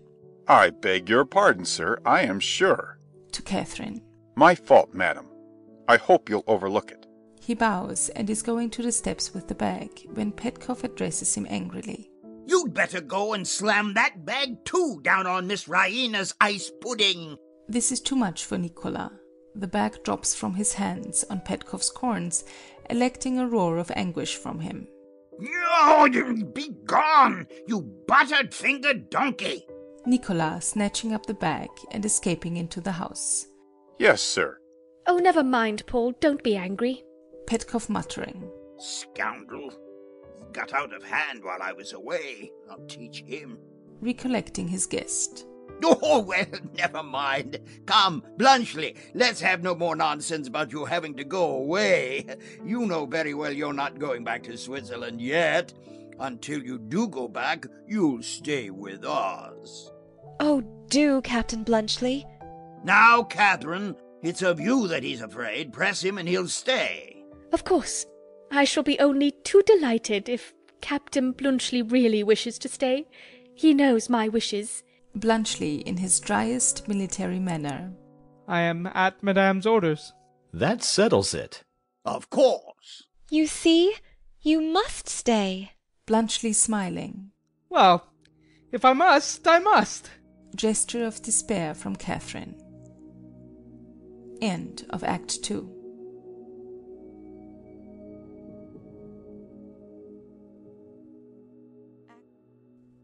Act 3 of Arms and the Men by George Bernard Shaw. In the library after lunch. It is not much of a library, its literary equipment consisting of a single fixed shelf stocked with old paper-covered novels, broken-backed, coffee-stained, torn and thumbed, and a couple of little hanging shelves with a few gift books on them, the rest of the wall space being occupied by trophies of war and the chase. But it is a most comfortable sitting room. A row of 3 large windows in the front of the house show a mountain panorama, which is just now seen in one of its softest aspects in the mellowing afternoon light. In the left-hand corner, a square earthenware stove, a perfect tower of colored pottery, rises nearly to the ceiling and guarantees plenty of warmth. The ottoman in the middle is a circular bank of decorated cushions, and the window seats are well-upholstered divans. Little Turkish tables, one of them with an elaborate hookah on it, and a screen to match them, complete the handsome effect of the furnishing. There is one object, however, which is hopelessly out of keeping with its surroundings. This is a small kitchen table, much the worse for wear, fitted as a writing table with an old canister full of pens, an egg cup filled with ink, and a deplorable scrap of severely used pink blotting paper.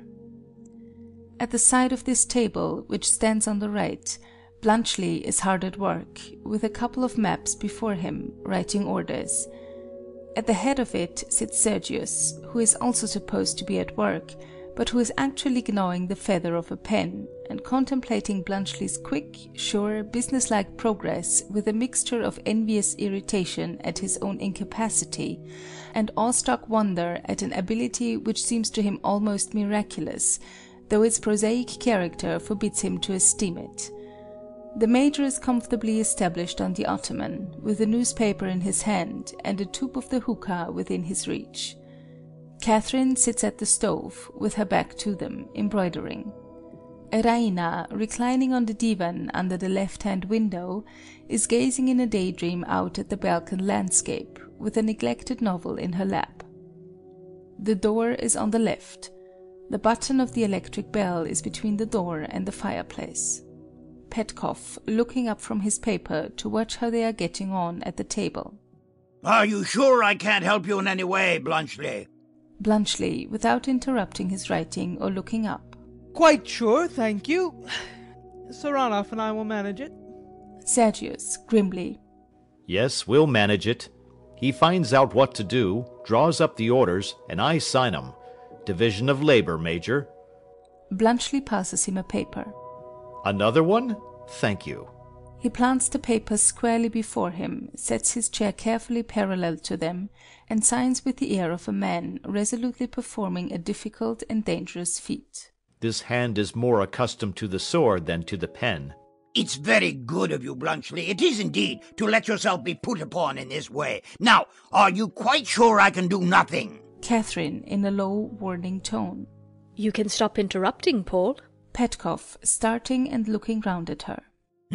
Quite right, my love, quite right. He takes his newspaper up, but lets it drop again. You haven't been campaigning, Catherine. You don't know how pleasant it is for us to sit here after a good lunch with nothing to do but enjoy ourselves. There's only one thing I want to make me thoroughly comfortable. What is that? My old coat. I'm not at home in this one. I feel as if I were on parade.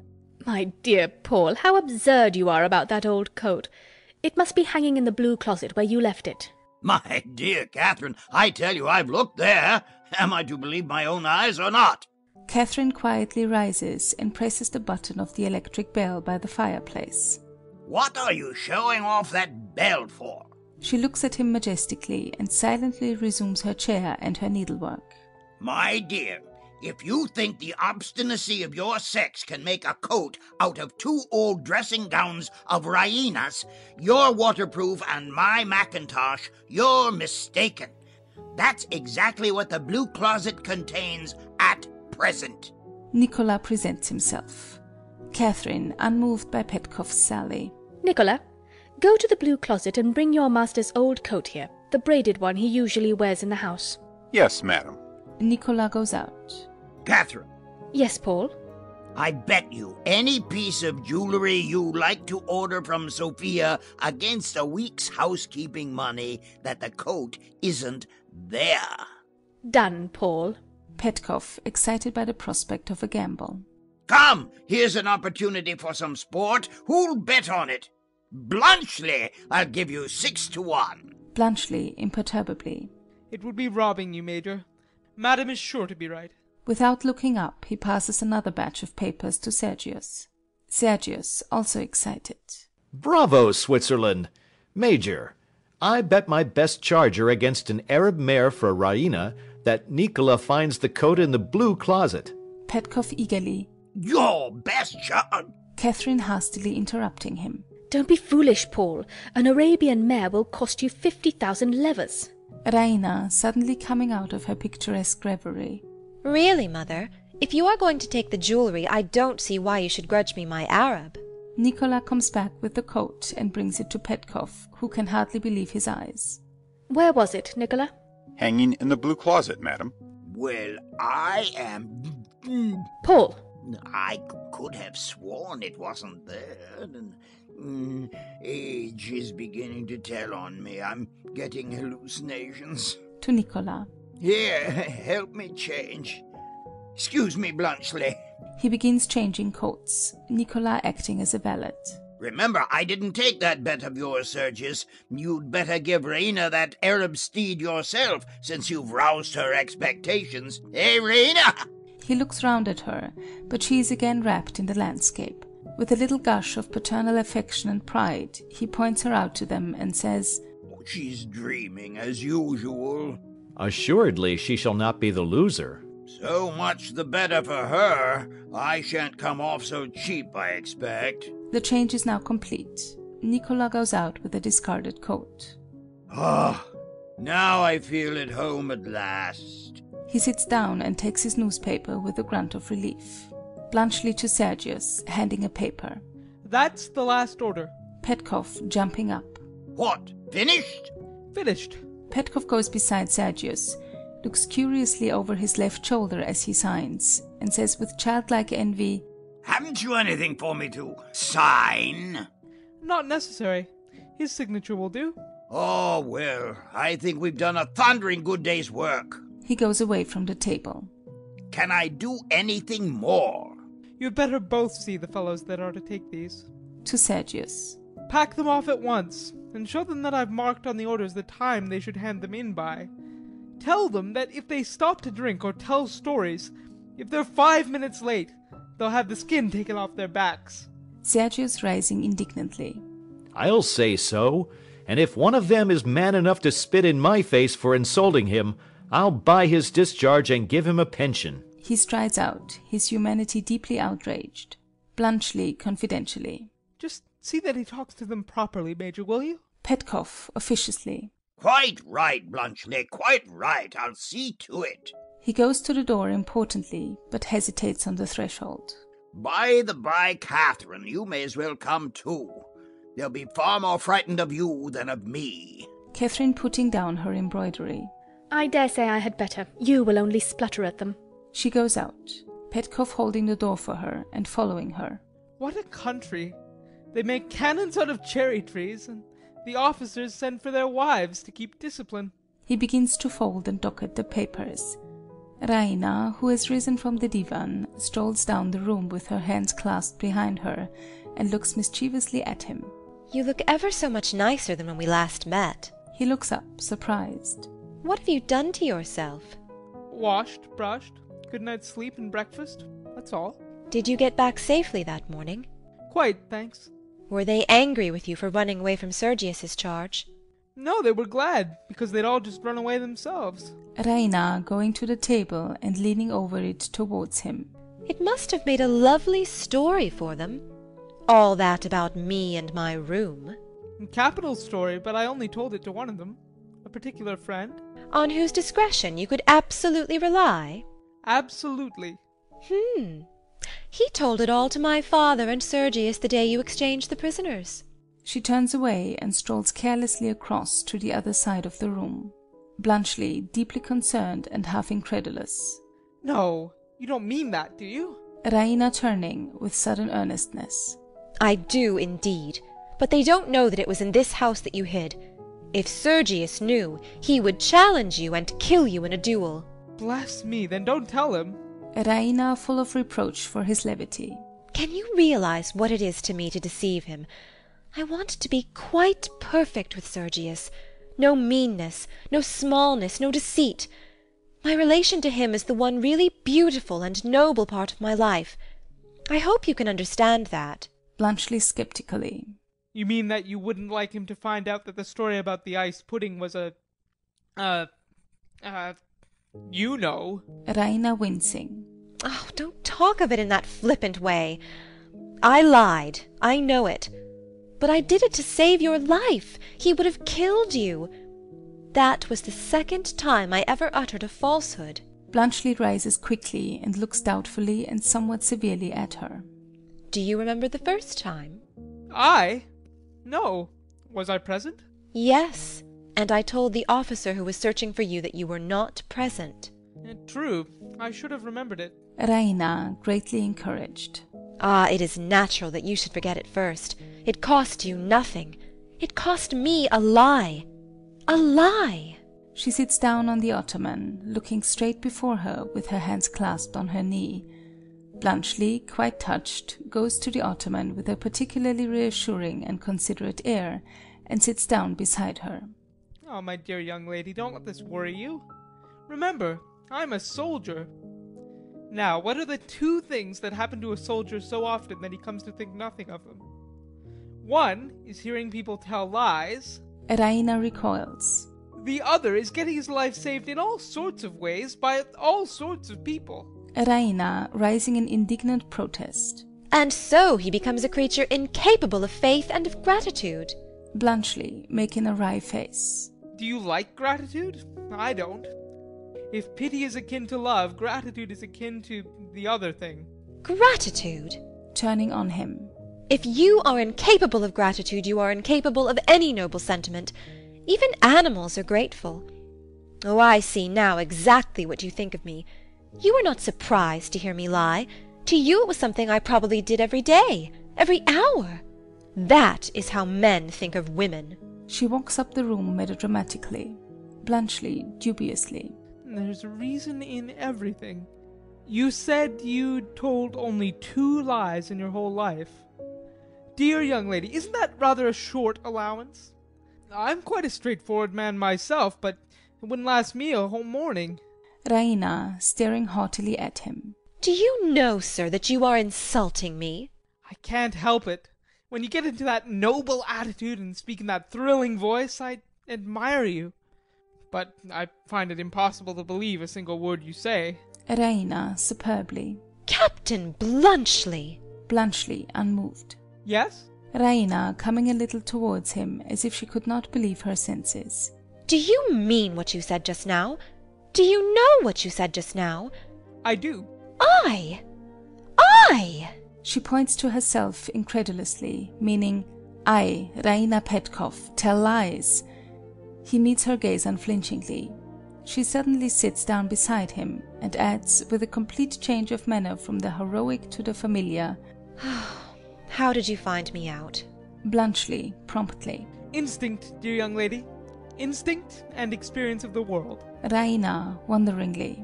Do you know, you are the first man I ever met who did not take me seriously. You mean, don't you, that I'm the first man that has ever taken you quite seriously? Yes, I suppose I do mean that. Cosily, quite at her ease with him. How strange it is to be talked to in such a way. You know, I've always gone on like that. I mean, the noble attitude and the thrilling voice. I did it when I was a tiny child to my nurse. She believed in it. I do it before my parents. They believe in it. I do it before Sergius. He believes in it. Yes. He's a little in that line himself, isn't he? Raina, startled. Do you think so? You know him better than I do. I wonder, is he? If I thought that. Discouraged. Oh well, what does it matter? I suppose now that you've found me out, you despise me. No, my dear young lady, no, 1,000 times. It's part of your youth, part of your charm. I'm like all the rest of them, your nurse, your parents, Sergius. I'm your infatuated admirer. Raina pleased. Really? Bluntschli slapping his breast smartly with his hand, German fashion. Hand aufs Herz, really and truly. Raina very happy. But what did you think of me for giving you my portrait? Bluntschli astonished. Your portrait? You never gave me your portrait. Raina quickly. Do you mean to say you never got it? No. He sits down beside her with renewed interest and says with some complacency, When did you send it to me? Raina indignantly. I did not send it to you. She turns her head away and adds reluctantly, It was in the pocket of that coat. Bluntschli pursing his lips and rounding his eyes. Oh, I never found it. It must be there still. Raina springing up. There still! For my father to find the first time he puts his hand in his pocket? Oh, how could you be so stupid? Bluntschli rising also. It doesn't matter, it's only a photograph. How can he tell who it was intended for? Tell him he put it there himself. Raina impatiently. Oh, yes, that is so clever, so clever. Oh, what shall I do? Ah, I see. You wrote something on it. That was rash. Raina, annoyed almost to tears. Oh, to have done such a thing for you, who care no more except to laugh at me. Oh, are you sure nobody has touched it? Well, I can't be quite sure. You see, I couldn't carry it about with me all the time. One can't take much luggage on active service. What did you do with it? When I got through to Pirot, I had to put it in safekeeping somehow. I thought of the railway cloakroom, but that's the surest place to get looted in modern warfare, so I pawned it. Pawned it? I know it doesn't sound nice, but it was much the safest plan. I redeemed it the day before yesterday. Heaven only knows whether the pawnbroker cleared out the pockets or not. Raina furious, throwing the words right into his face. You have a low, shopkeeping mind. You think of things that would never come into a gentleman's head. Bluntschli phlegmatically. That's the Swiss national character, dear lady. Oh, I wish I had never met you. She flounces away and sits at a window fuming. Louka comes in with a heap of letters and telegrams on her salver and crosses with her bold free gait to the table. Her left sleeve is looped up to the shoulder with a brooch, showing her naked arm, with a broad gilt bracelet covering the bruise. Louka to Bluntschli. For you. She empties the salver recklessly on the table. The messenger is waiting. She is determined not to be civil to a Servian, even if she must bring him his letters. Bluntschli to Raina. Oh, will you excuse me? The last postal delivery that reached me was 3 weeks ago. These are the subsequent accumulations. 4 telegrams, a week old. He opens one. Oh ho, bad news. Raina rising and advancing a little remorsefully. Bad news? My father's dead. He looks at the telegram with his lips pursed, musing on the unexpected change in his arrangements. Oh, how very sad. Yes. I shall have to start for home in an hour. He's left a lot of big hotels behind him to be looked after. Takes up a heavy letter in a long blue envelope. Here's a whacking letter from the family solicitor. He pulls out the enclosures and glances over them. Great heavens! 70! 200! In a crescendo of dismay. 400! 4,000! 9,600! What on earth shall I do with them all? Raina timidly. 9,000 hotels? Hotels? Nonsense. If you only knew! Oh, it's too ridiculous. Excuse me, I must give my fellow orders about starting. He leaves the room hastily, with the documents in his hand. Louka tauntingly. He has not much heart, that Swiss, though he is so fond of the Servians. He has not a word of grief for his poor father. Raina bitterly. Grief? A man who has been doing nothing but killing people for years. What does he care? What does any soldier care? She goes to the door, evidently restraining her tears with difficulty. Major Saranoff has been fighting too, and he has plenty of heart left. Raina, at the door, looks haughtily at her and goes out. Aha! I thought you wouldn't get much feeling out of your soldier. She is following Raina when Nicola enters with an armful of logs for the fire. Nicola, grinning amorously at her. I've been trying all afternoon to get a minute alone with you, my girl. His countenance changes as he notices her arm. Why, what fashion is that of wearing your sleeve, child? Louka proudly. My own fashion. Indeed. If the mistress catches you, she'll talk to you. He throws the logs down on the ottoman and sits comfortably beside them. Is that any reason why you should take it on yourself to talk to me? Come, don't be so contrary with me. I've some good news for you. He takes out some paper money. Louka, with an eager gleam in her eyes, comes close to look at it. See, a 20-leva bill.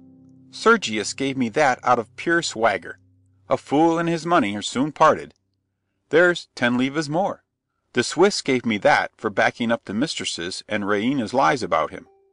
He's no fool, he isn't. You should have heard old Catherine downstairs as polite as you please to me, telling me not to mind the Major being a little impatient, for they knew what a good servant I was, after making a fool and a liar of me before them all. The 20 will go to our savings, and you shall have the 10 to spend if you'll only talk to me so as to remind me I'm a human being. I get tired of being a servant occasionally. Louka, scornfully. Yes. Sell your manhood for 30 levas and buy me for 10. Keep your money. You were born to be a servant. I was not. When you set up your shop, you will only be everybody's servant instead of somebody's servant. Nicola, picking up his logs and going to the stove. Ah, wait till you see. We shall have our evenings to ourselves, and I shall be master of my own house, I promise you. He throws the logs down and kneels at the stove. You shall never be master in mine. She sits down on Sergius's chair. Nicola, turning, still on his knees, and squatting down rather forlornly on his calves, daunted by her implacable disdain. You have great ambition in you, Louka. Remember, if any luck comes to you, it was I that made a woman of you. You? Nicola, with dogged self-assertion. Yes, me. Who was it made you give up wearing a couple of pounds of false black hair on your head and reddening your lips and cheeks like any other Bulgarian girl? I did. Who taught you to trim your nails, and keep your hands clean, and be dainty about yourself, like a fine Russian lady? Me. Do you hear that? Me. She tosses her head defiantly, and he rises, ill-humoredly, adding more coolly, I've often thought that if Raina were out of the way, and you just a little less of a fool, and Sergius just a little more of one, you might come to be one of my grandest customers, instead of only being my wife and costing me money. I believe you would rather be my servant than my husband. You would make more out of me. Oh, I know that soul of yours. Nicola, going up close to her for greater emphasis. Never you mind my soul, but just listen to my advice. If you want to be a lady, your present behavior to me won't do at all, unless when we're alone. It's too sharp and imprudent, and impudence is a sort of familiarity. It shews affection for me. And don't you try being high and mighty with me either. You're like all country girls. You think it's genteel to treat a servant the way I treat a stable boy. That's only your ignorance, and don't you forget it. And don't be so ready to defy everybody. Act as if you expected to have your own way, not as if you expected to be ordered about. The way to get on as a lady is the same as the way to get on as a servant. You've got to know your place. That's the secret of it. And you may depend on me to know my place if you get promoted. Think over it, my girl. I'll stand by you. One servant should always stand by another. Louka, rising impatiently. Oh, I must behave in my own way. You take all the courage out of me with your cold-blooded wisdom.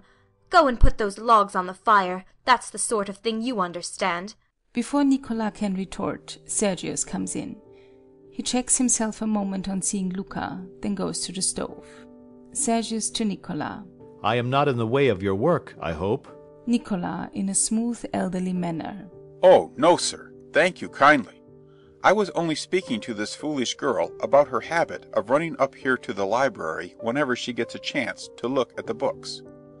That's the worst of her education, sir. It gives her habits above her station. To Louka. Make that table tidy, Louka, for the Major. He goes out sedately. Louka, without looking at Sergius, begins to arrange the papers on the table. He crosses slowly to her and studies the arrangement of her sleeve reflectively. Let me see. Is there a mark there? He turns up the bracelet and sees the bruise made by his grasp. She stands motionless, not looking at him, fascinated, but on her guard. Does it hurt? Yes. Shall I cure it? Louka instantly withdrawing herself proudly, but still not looking at him. No, you cannot cure it now. Sergius masterfully. Quite sure? He makes a movement as if to take her in his arms. Don't trifle with me, please. An officer should not trifle with a servant. Sergius, touching the arm with a merciless stroke of his forefinger. That was no trifle, Louka. No. Looking at him for the first time. Are you sorry? Sergius, with measured emphasis, folding his arms. I am never sorry. Louka, wistfully. I wish I could believe a man could be so unlike a woman as that. I wonder, are you really a brave man? Sergius unaffectedly, relaxing his attitude. Yes, I am a brave man. My heart jumped like a woman's at the first shot. But in the charge I found that I was brave. Yes, that at least is real about me. Did you find in the charge that the men whose fathers are poor like mine were any less brave than the men who are rich like you? Sergius, with bitter levity. Not a bit. They all slashed and cursed and yelled like heroes. Pshaw! The courage to rage and kill is cheap. I have an English bull terrier who has as much of that sort of courage as the whole Bulgarian nation, and the whole Russian nation at its back, but he lets my groom thrash him all the same. That's your soldier all over. No, Louka, your poor men can cut throats, but they are afraid of their officers. They put up with insults and blows. They stand by and see one another punished like children. Aye, and help to do it when they are ordered. And the officers, well... With a short, bitter laugh. I am an officer. Oh, give me the man who will defy to the death any power on earth or in heaven that sets itself up against his own will and conscience. He alone is the brave man. How easy it is to talk. Men never seem to me to grow up. They all have schoolboys' ideas. You don't know what true courage is. Sergius ironically. Indeed. I'm willing to be instructed. Look at me. How much am I allowed to have my own will? I have to get your room ready for you, to sweep and dust, to fetch and carry. How could that degrade me if it did not degrade you to have it done for you? But if I were Empress of Russia above everyone in the world, then, though according to you I could show no courage at all, you should see. What would you do, most noble Empress? I would marry the man I loved, which no other queen in Europe has the courage to do.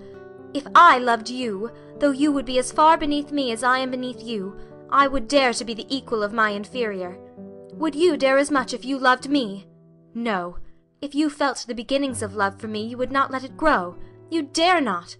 You would marry a rich man's daughter because you would be afraid of what other people would say of you. Sergius, carried away. You lie. It is not so, by all the stars. If I loved you, and I were the Tsar himself, I would set you on the throne by my side. You know that I love another woman, a woman as high above you as heaven is above earth, and you are jealous of her. I have no reason to be. She will never marry you now. The man I told you of has come back. She will marry the Swiss. Sergius recoiling. The Swiss. A man worth 10 of you. Then you can come to me, and I will refuse you. You are not good enough for me. She turns to the door, Sergius springing after her and catching her fiercely in his arms. I will kill the Swiss, and afterwards I will do as I please with you. Louka in his arms, passive and steadfast. The Swiss will kill you, perhaps. He has beaten you in love. He may beat you in war. Sergius tormentedly. Do you think I believe that she, whose worst thoughts are higher than your best ones, is capable of trifling with another man behind my back? Do you think she would believe the Swiss if he told her now that I am in your arms? Sergius releasing her in despair. Damnation! Oh, damnation! Mockery, mockery everywhere! Everything I think is mocked by everything I do! He strikes himself frantically on the breast. Coward, liar, fool! Shall I kill myself like a man, or live and pretend to laugh at myself? She again turns to go. Louka!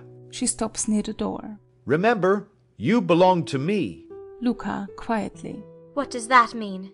An insult? Sergius, commandingly. It means that you love me, and that I have had you here in my arms and will perhaps have you there again.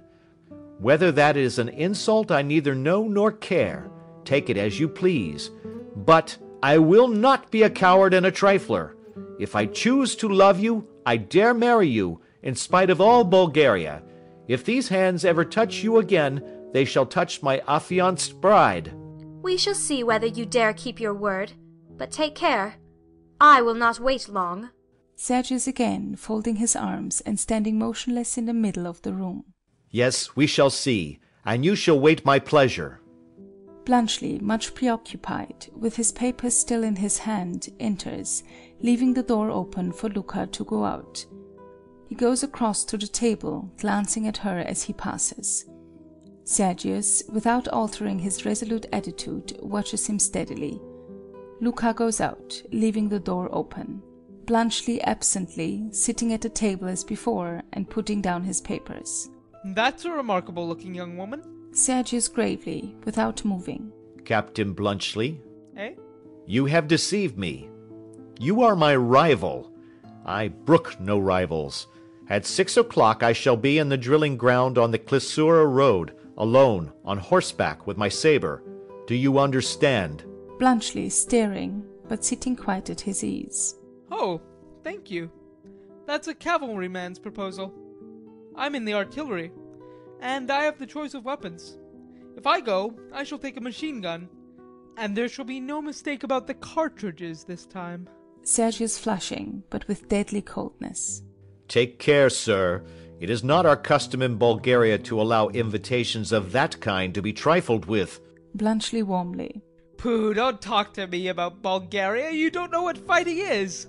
But have it your own way. Bring your saber along. I'll meet you. Sergius, fiercely delighted to find his opponent a man of spirit.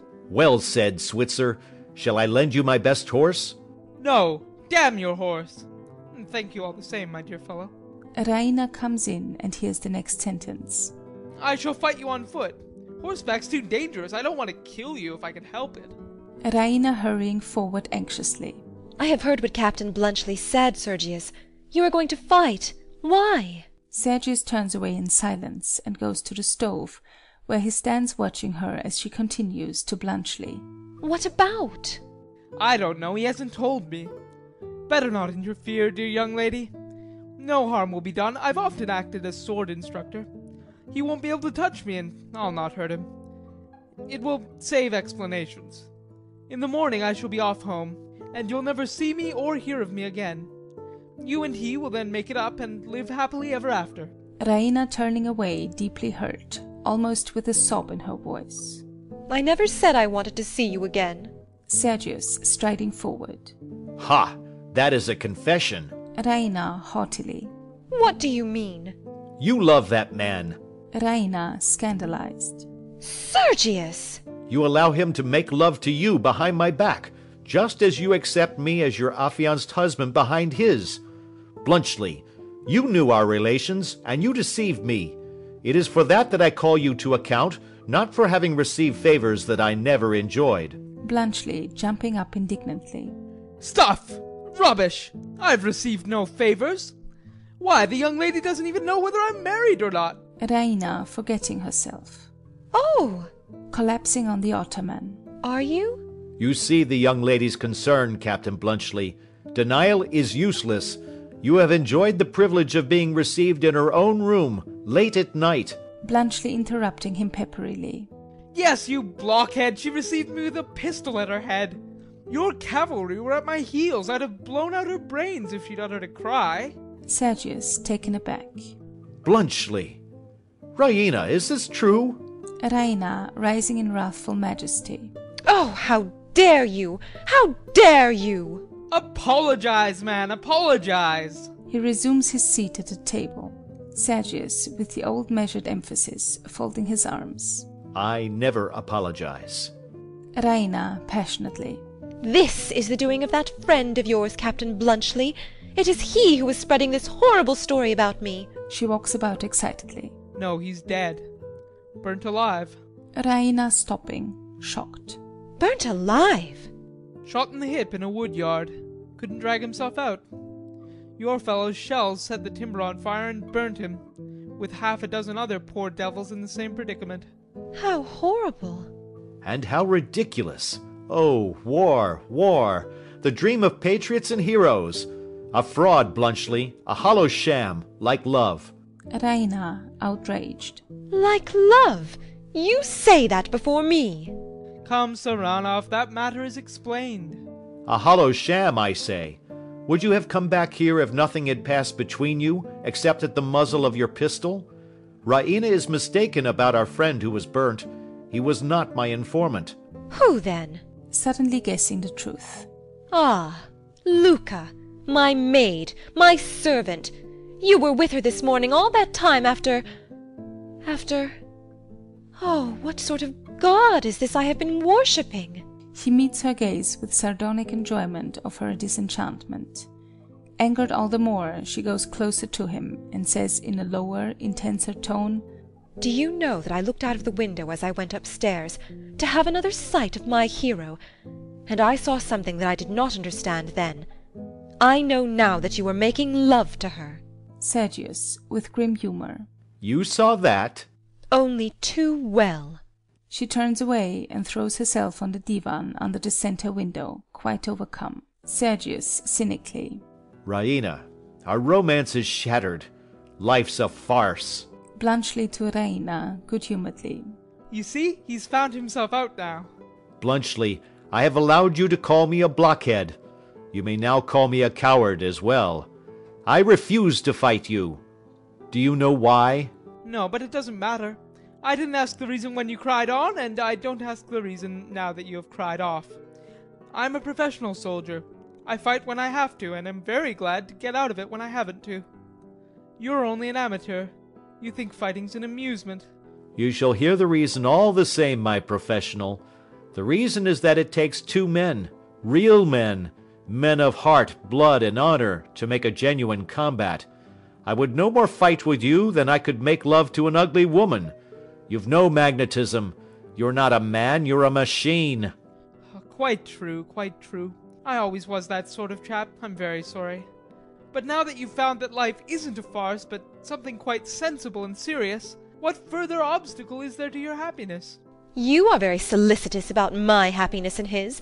Do you forget his new love, Louka? It is not you that he must fight now, but his rival, Nicola. Rival? Striking his forehead.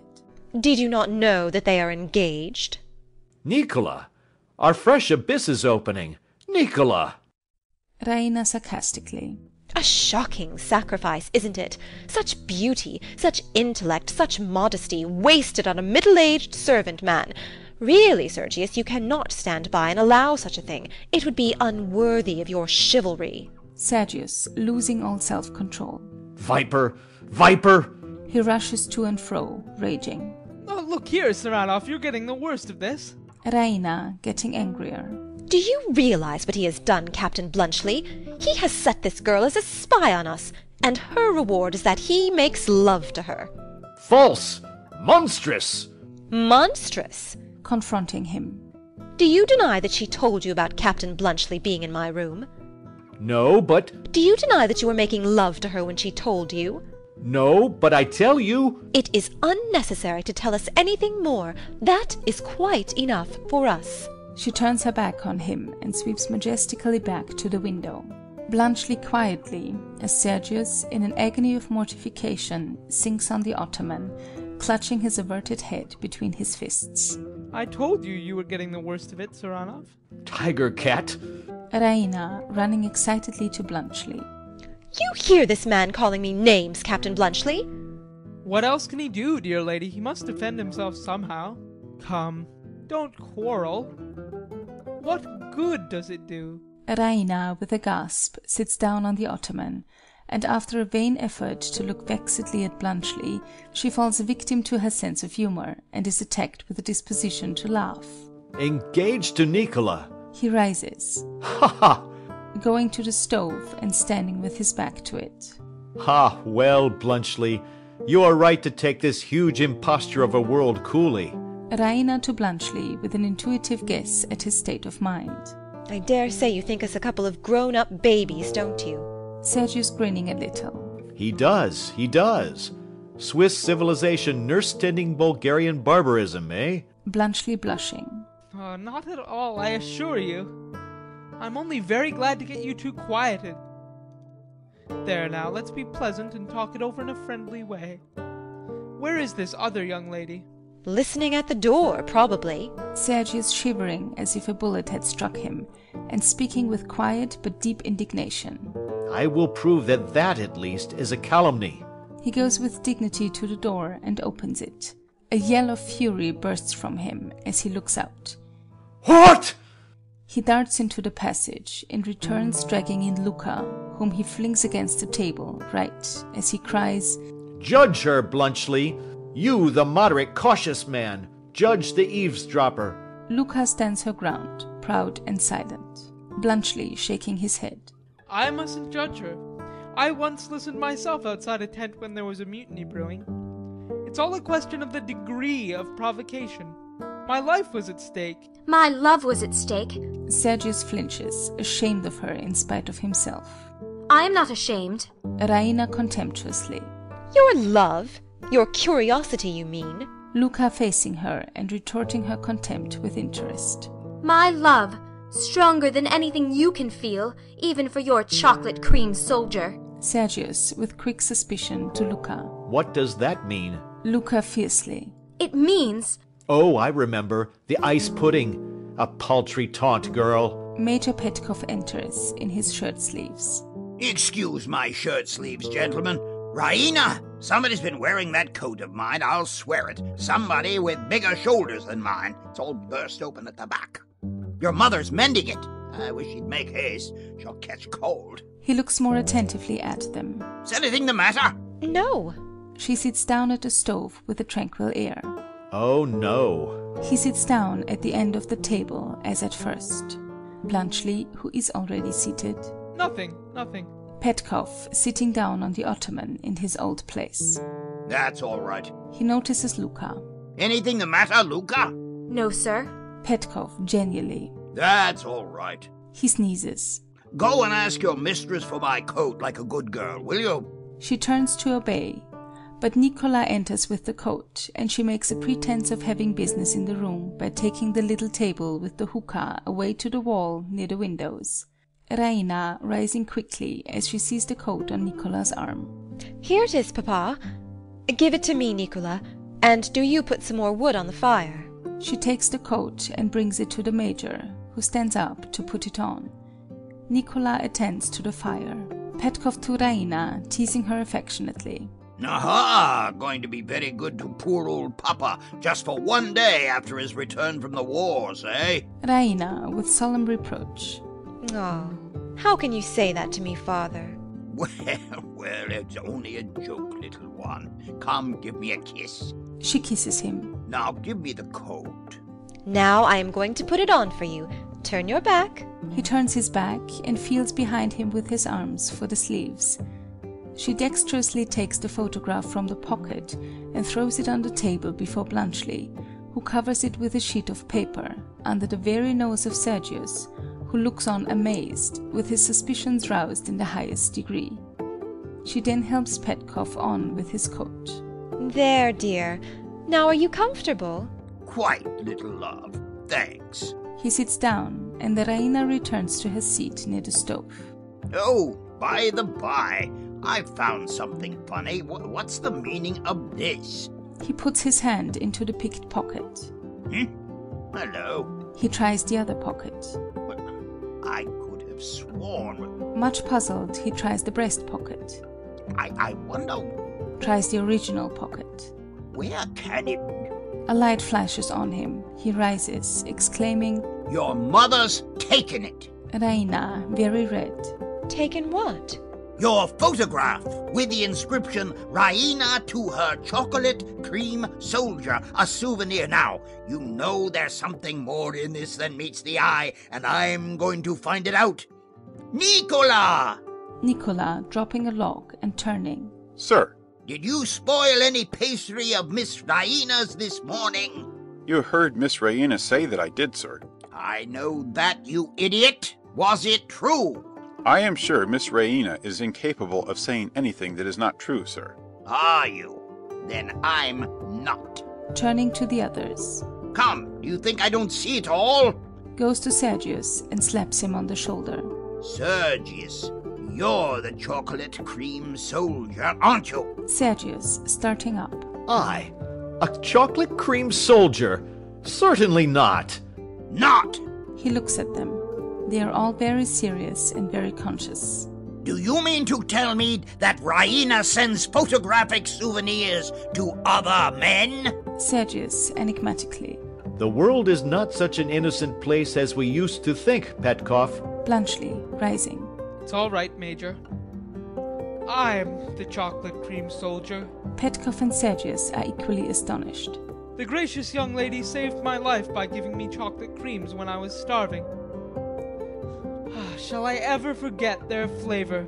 My late friend Stoltz told you the story at Pirot. I was the fugitive. You? He gasps. Sergius, do you remember how those two women went on this morning when we mentioned it? Sergius smiles cynically. Petkoff confronts Raina severely. You're a nice young woman, aren't you? Raina bitterly. Major Saranoff has changed his mind. And when I wrote that on the photograph, I did not know that Captain Bluntschli was married. Bluntschli, much startled, protesting vehemently. I'm not married. Raina, with deep reproach. You said you were. I did not. I positively did not. I never was married in my life. Petkoff, exasperated. Raina, will you kindly inform me, if I'm not asking too much, which gentleman are you engaged to? To neither of them. This young lady, Introducing Louka, who faces them all proudly, is the object of Major Saranoff's affections at present. Louka? Are you mad, Sergius? Why, this girl's engaged to Nicola. Nicola, coming forward. I beg your pardon, sir. There is a mistake. Louka is not engaged to me. Not engaged to you, you scoundrel. Why, you had 25 livres from me on the day of your betrothal, and she had that gift bracelet from Miss Raina. Nicola, with cool unction. We gave it out so, sir, but it was only to give Louka protection.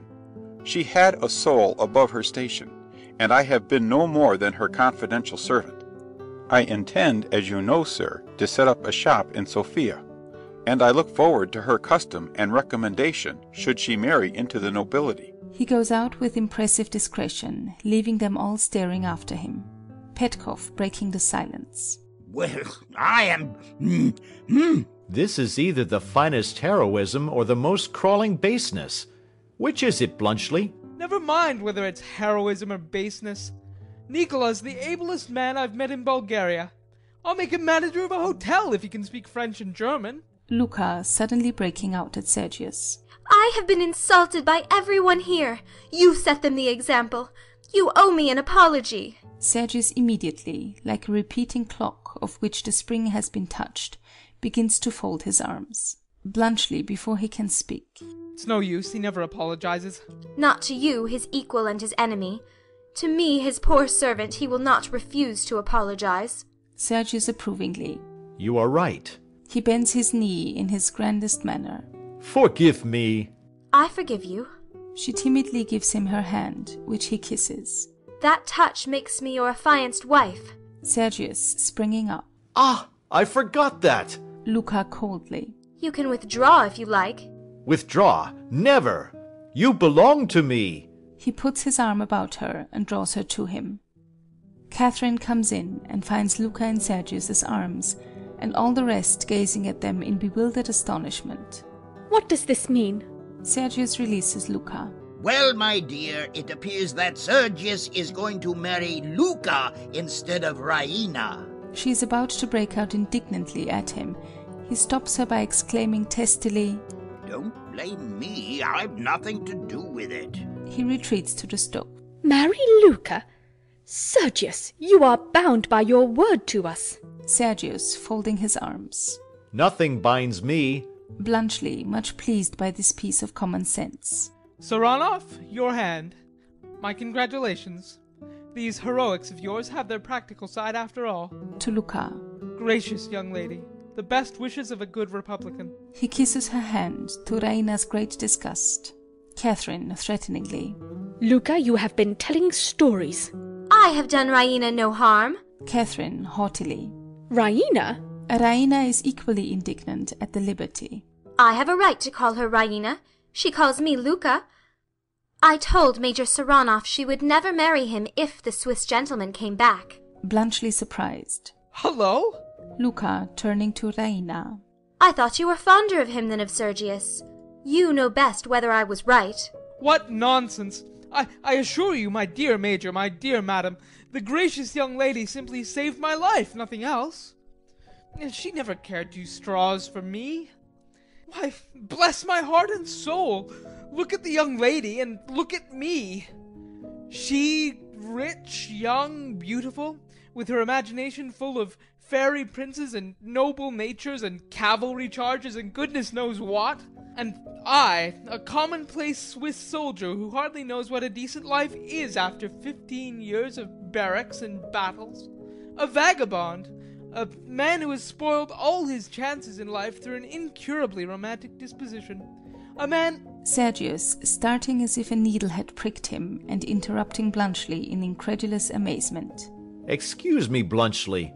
What did you say had spoiled your chances in life? Bluntschli promptly. An incurably romantic disposition. I ran away from home twice when I was a boy. I went into the army instead of into my father's business. I climbed the balcony of this house when a man of sense would have dived into the nearest cellar. I came sneaking back here to have another look at the young lady when any other man of my age would have sent the coat back. My coat! Yes, that's the coat I mean. Would have sent it back and gone quietly home. Do you suppose I'm the sort of fellow a young girl falls in love with? Why, look at our ages. I'm 34. I don't suppose the young lady is much over 17. This estimate produces a marked sensation, all the rest turning and staring at one another. He proceeds innocently. All that adventure which was life or death to me was only a schoolgirl's game to her. Chocolate creams and hide and seek. Here's the proof. He takes the photograph from the table. Now, I ask you, would a woman who took the affair seriously have sent me this and written on it, Raina, to her chocolate cream soldier, a souvenir? He exhibits the photograph triumphantly, as if it settled the matter beyond all possibility of refutation. That's what I was looking for. How the deuce did it get there? Bluntschli to Raina complacently. I have put everything right, I hope, gracious young lady. Raina in uncontrollable vexation. I quite agree with your account of yourself. You are a romantic idiot. Bluntschli is unspeakably taken aback. Next time I hope you will know the difference between a schoolgirl of 17 and a woman of 23. Bluntschli, stupefied. 23? She snaps the photograph contemptuously from his hand, tears it across, and throws the pieces at his feet. Sergius, with grim enjoyment of Bluntschli's discomfiture. Bluntschli, my one last belief is gone. Your sagacity is a fraud, like all the other things. You have less sense than even I have. Bluntschli, overwhelmed. 23? 23? He considers. Swiftly making up his mind. In that case, Major Petkoff, I beg to propose formally to become a suitor for your daughter's hand in place of Major Saranoff, retired. You dare! If you were 23 when you said those things to me this afternoon, I shall take them seriously. Catherine, loftily polite. I doubt, sir, whether you quite realize either my daughter's position or that of Major Sergius Saranoff, whose place you propose to take. The Petkoffs and the Saranoffs are known as the richest and most important families in the country. Our position is almost historical. We can go back for nearly 20 years. Oh, never mind that, Catherine. To Bluntschli. We should be most happy, Bluntschli, if it were only a question of your position, but hang it, you know, Raina is accustomed to a very comfortable establishment. Sergius keeps 20 horses. But what on earth is the use of 20 horses? Why, it's a circus. Catherine, severely. My daughter, sir, is accustomed to a first-rate stable. Oh, hush, Mother, you're making me ridiculous. Oh, well, if it comes to a question of an establishment, here goes. He goes impetuously to the table and seizes the papers in the blue envelope. How many horses did you say? 20, noble Switzer. I have 200 horses. They are amazed. How many carriages? 3. I have 70. 24 of them will hold 12 inside, besides 2 on the box, without counting the driver and conductor. How many tablecloths have you? How the deuce do I know? Have you 4,000? No. I have 9,600 pairs of sheets and blankets with 2,400 eider-down quilts. I have 10,000 knives and forks and the same quantity of dessert spoons. I have 600 servants. I have 6 palatial establishments, besides 2 livery stables, a tea garden, and a private house. I have 4 medals for distinguished services. I have the rank of an officer and the standing of a gentleman, and I have 3 native languages. Show me any man in Bulgaria that can offer as much. Petkoff with childish awe. Are you Emperor of Switzerland? My rank is the highest known in Switzerland. I'm a free citizen. Then, Captain Bluntschli, since you are my daughter's choice, I shall not stand in the way of her happiness. Petkoff is about to speak. That is Major Petkoff's feeling also. Oh, I shall be only too glad. 200 horses. What says the lady? Raina, pretending to sulk. The lady says that he can keep his tablecloths and his omnibuses. I am not here to be sold to the highest bidder. I won't take that answer. I appealed to you as a fugitive, a beggar, and a starving man. You accepted me. You gave me your hand to kiss, your bed to sleep in, and your roof to shelter me. I did not give them to the Emperor of Switzerland. That's just what I say. He catches her hand quickly and looks her straight in the face as he adds with confident mastery, Now tell us who you did give them to. Raina succumbing with a shy smile. To my chocolate cream soldier. Bluntschli with a boyish laugh of delight. That'll do. Thank you. Looks at his watch and suddenly becomes businesslike. Time's up, Major. You've managed those regiments so well that you are sure to be asked to get rid of some of the infantry of the Timok division. Send them home by way of Lompolanka. Saranoff, don't get married until I come back. I shall be here punctually at 5 in the evening on Tuesday fortnight. Gracious ladies, good evening. He makes them a military bow and goes. What a man! What a man! End of Act 3. End of Arms and the Man by George Bernard Shaw.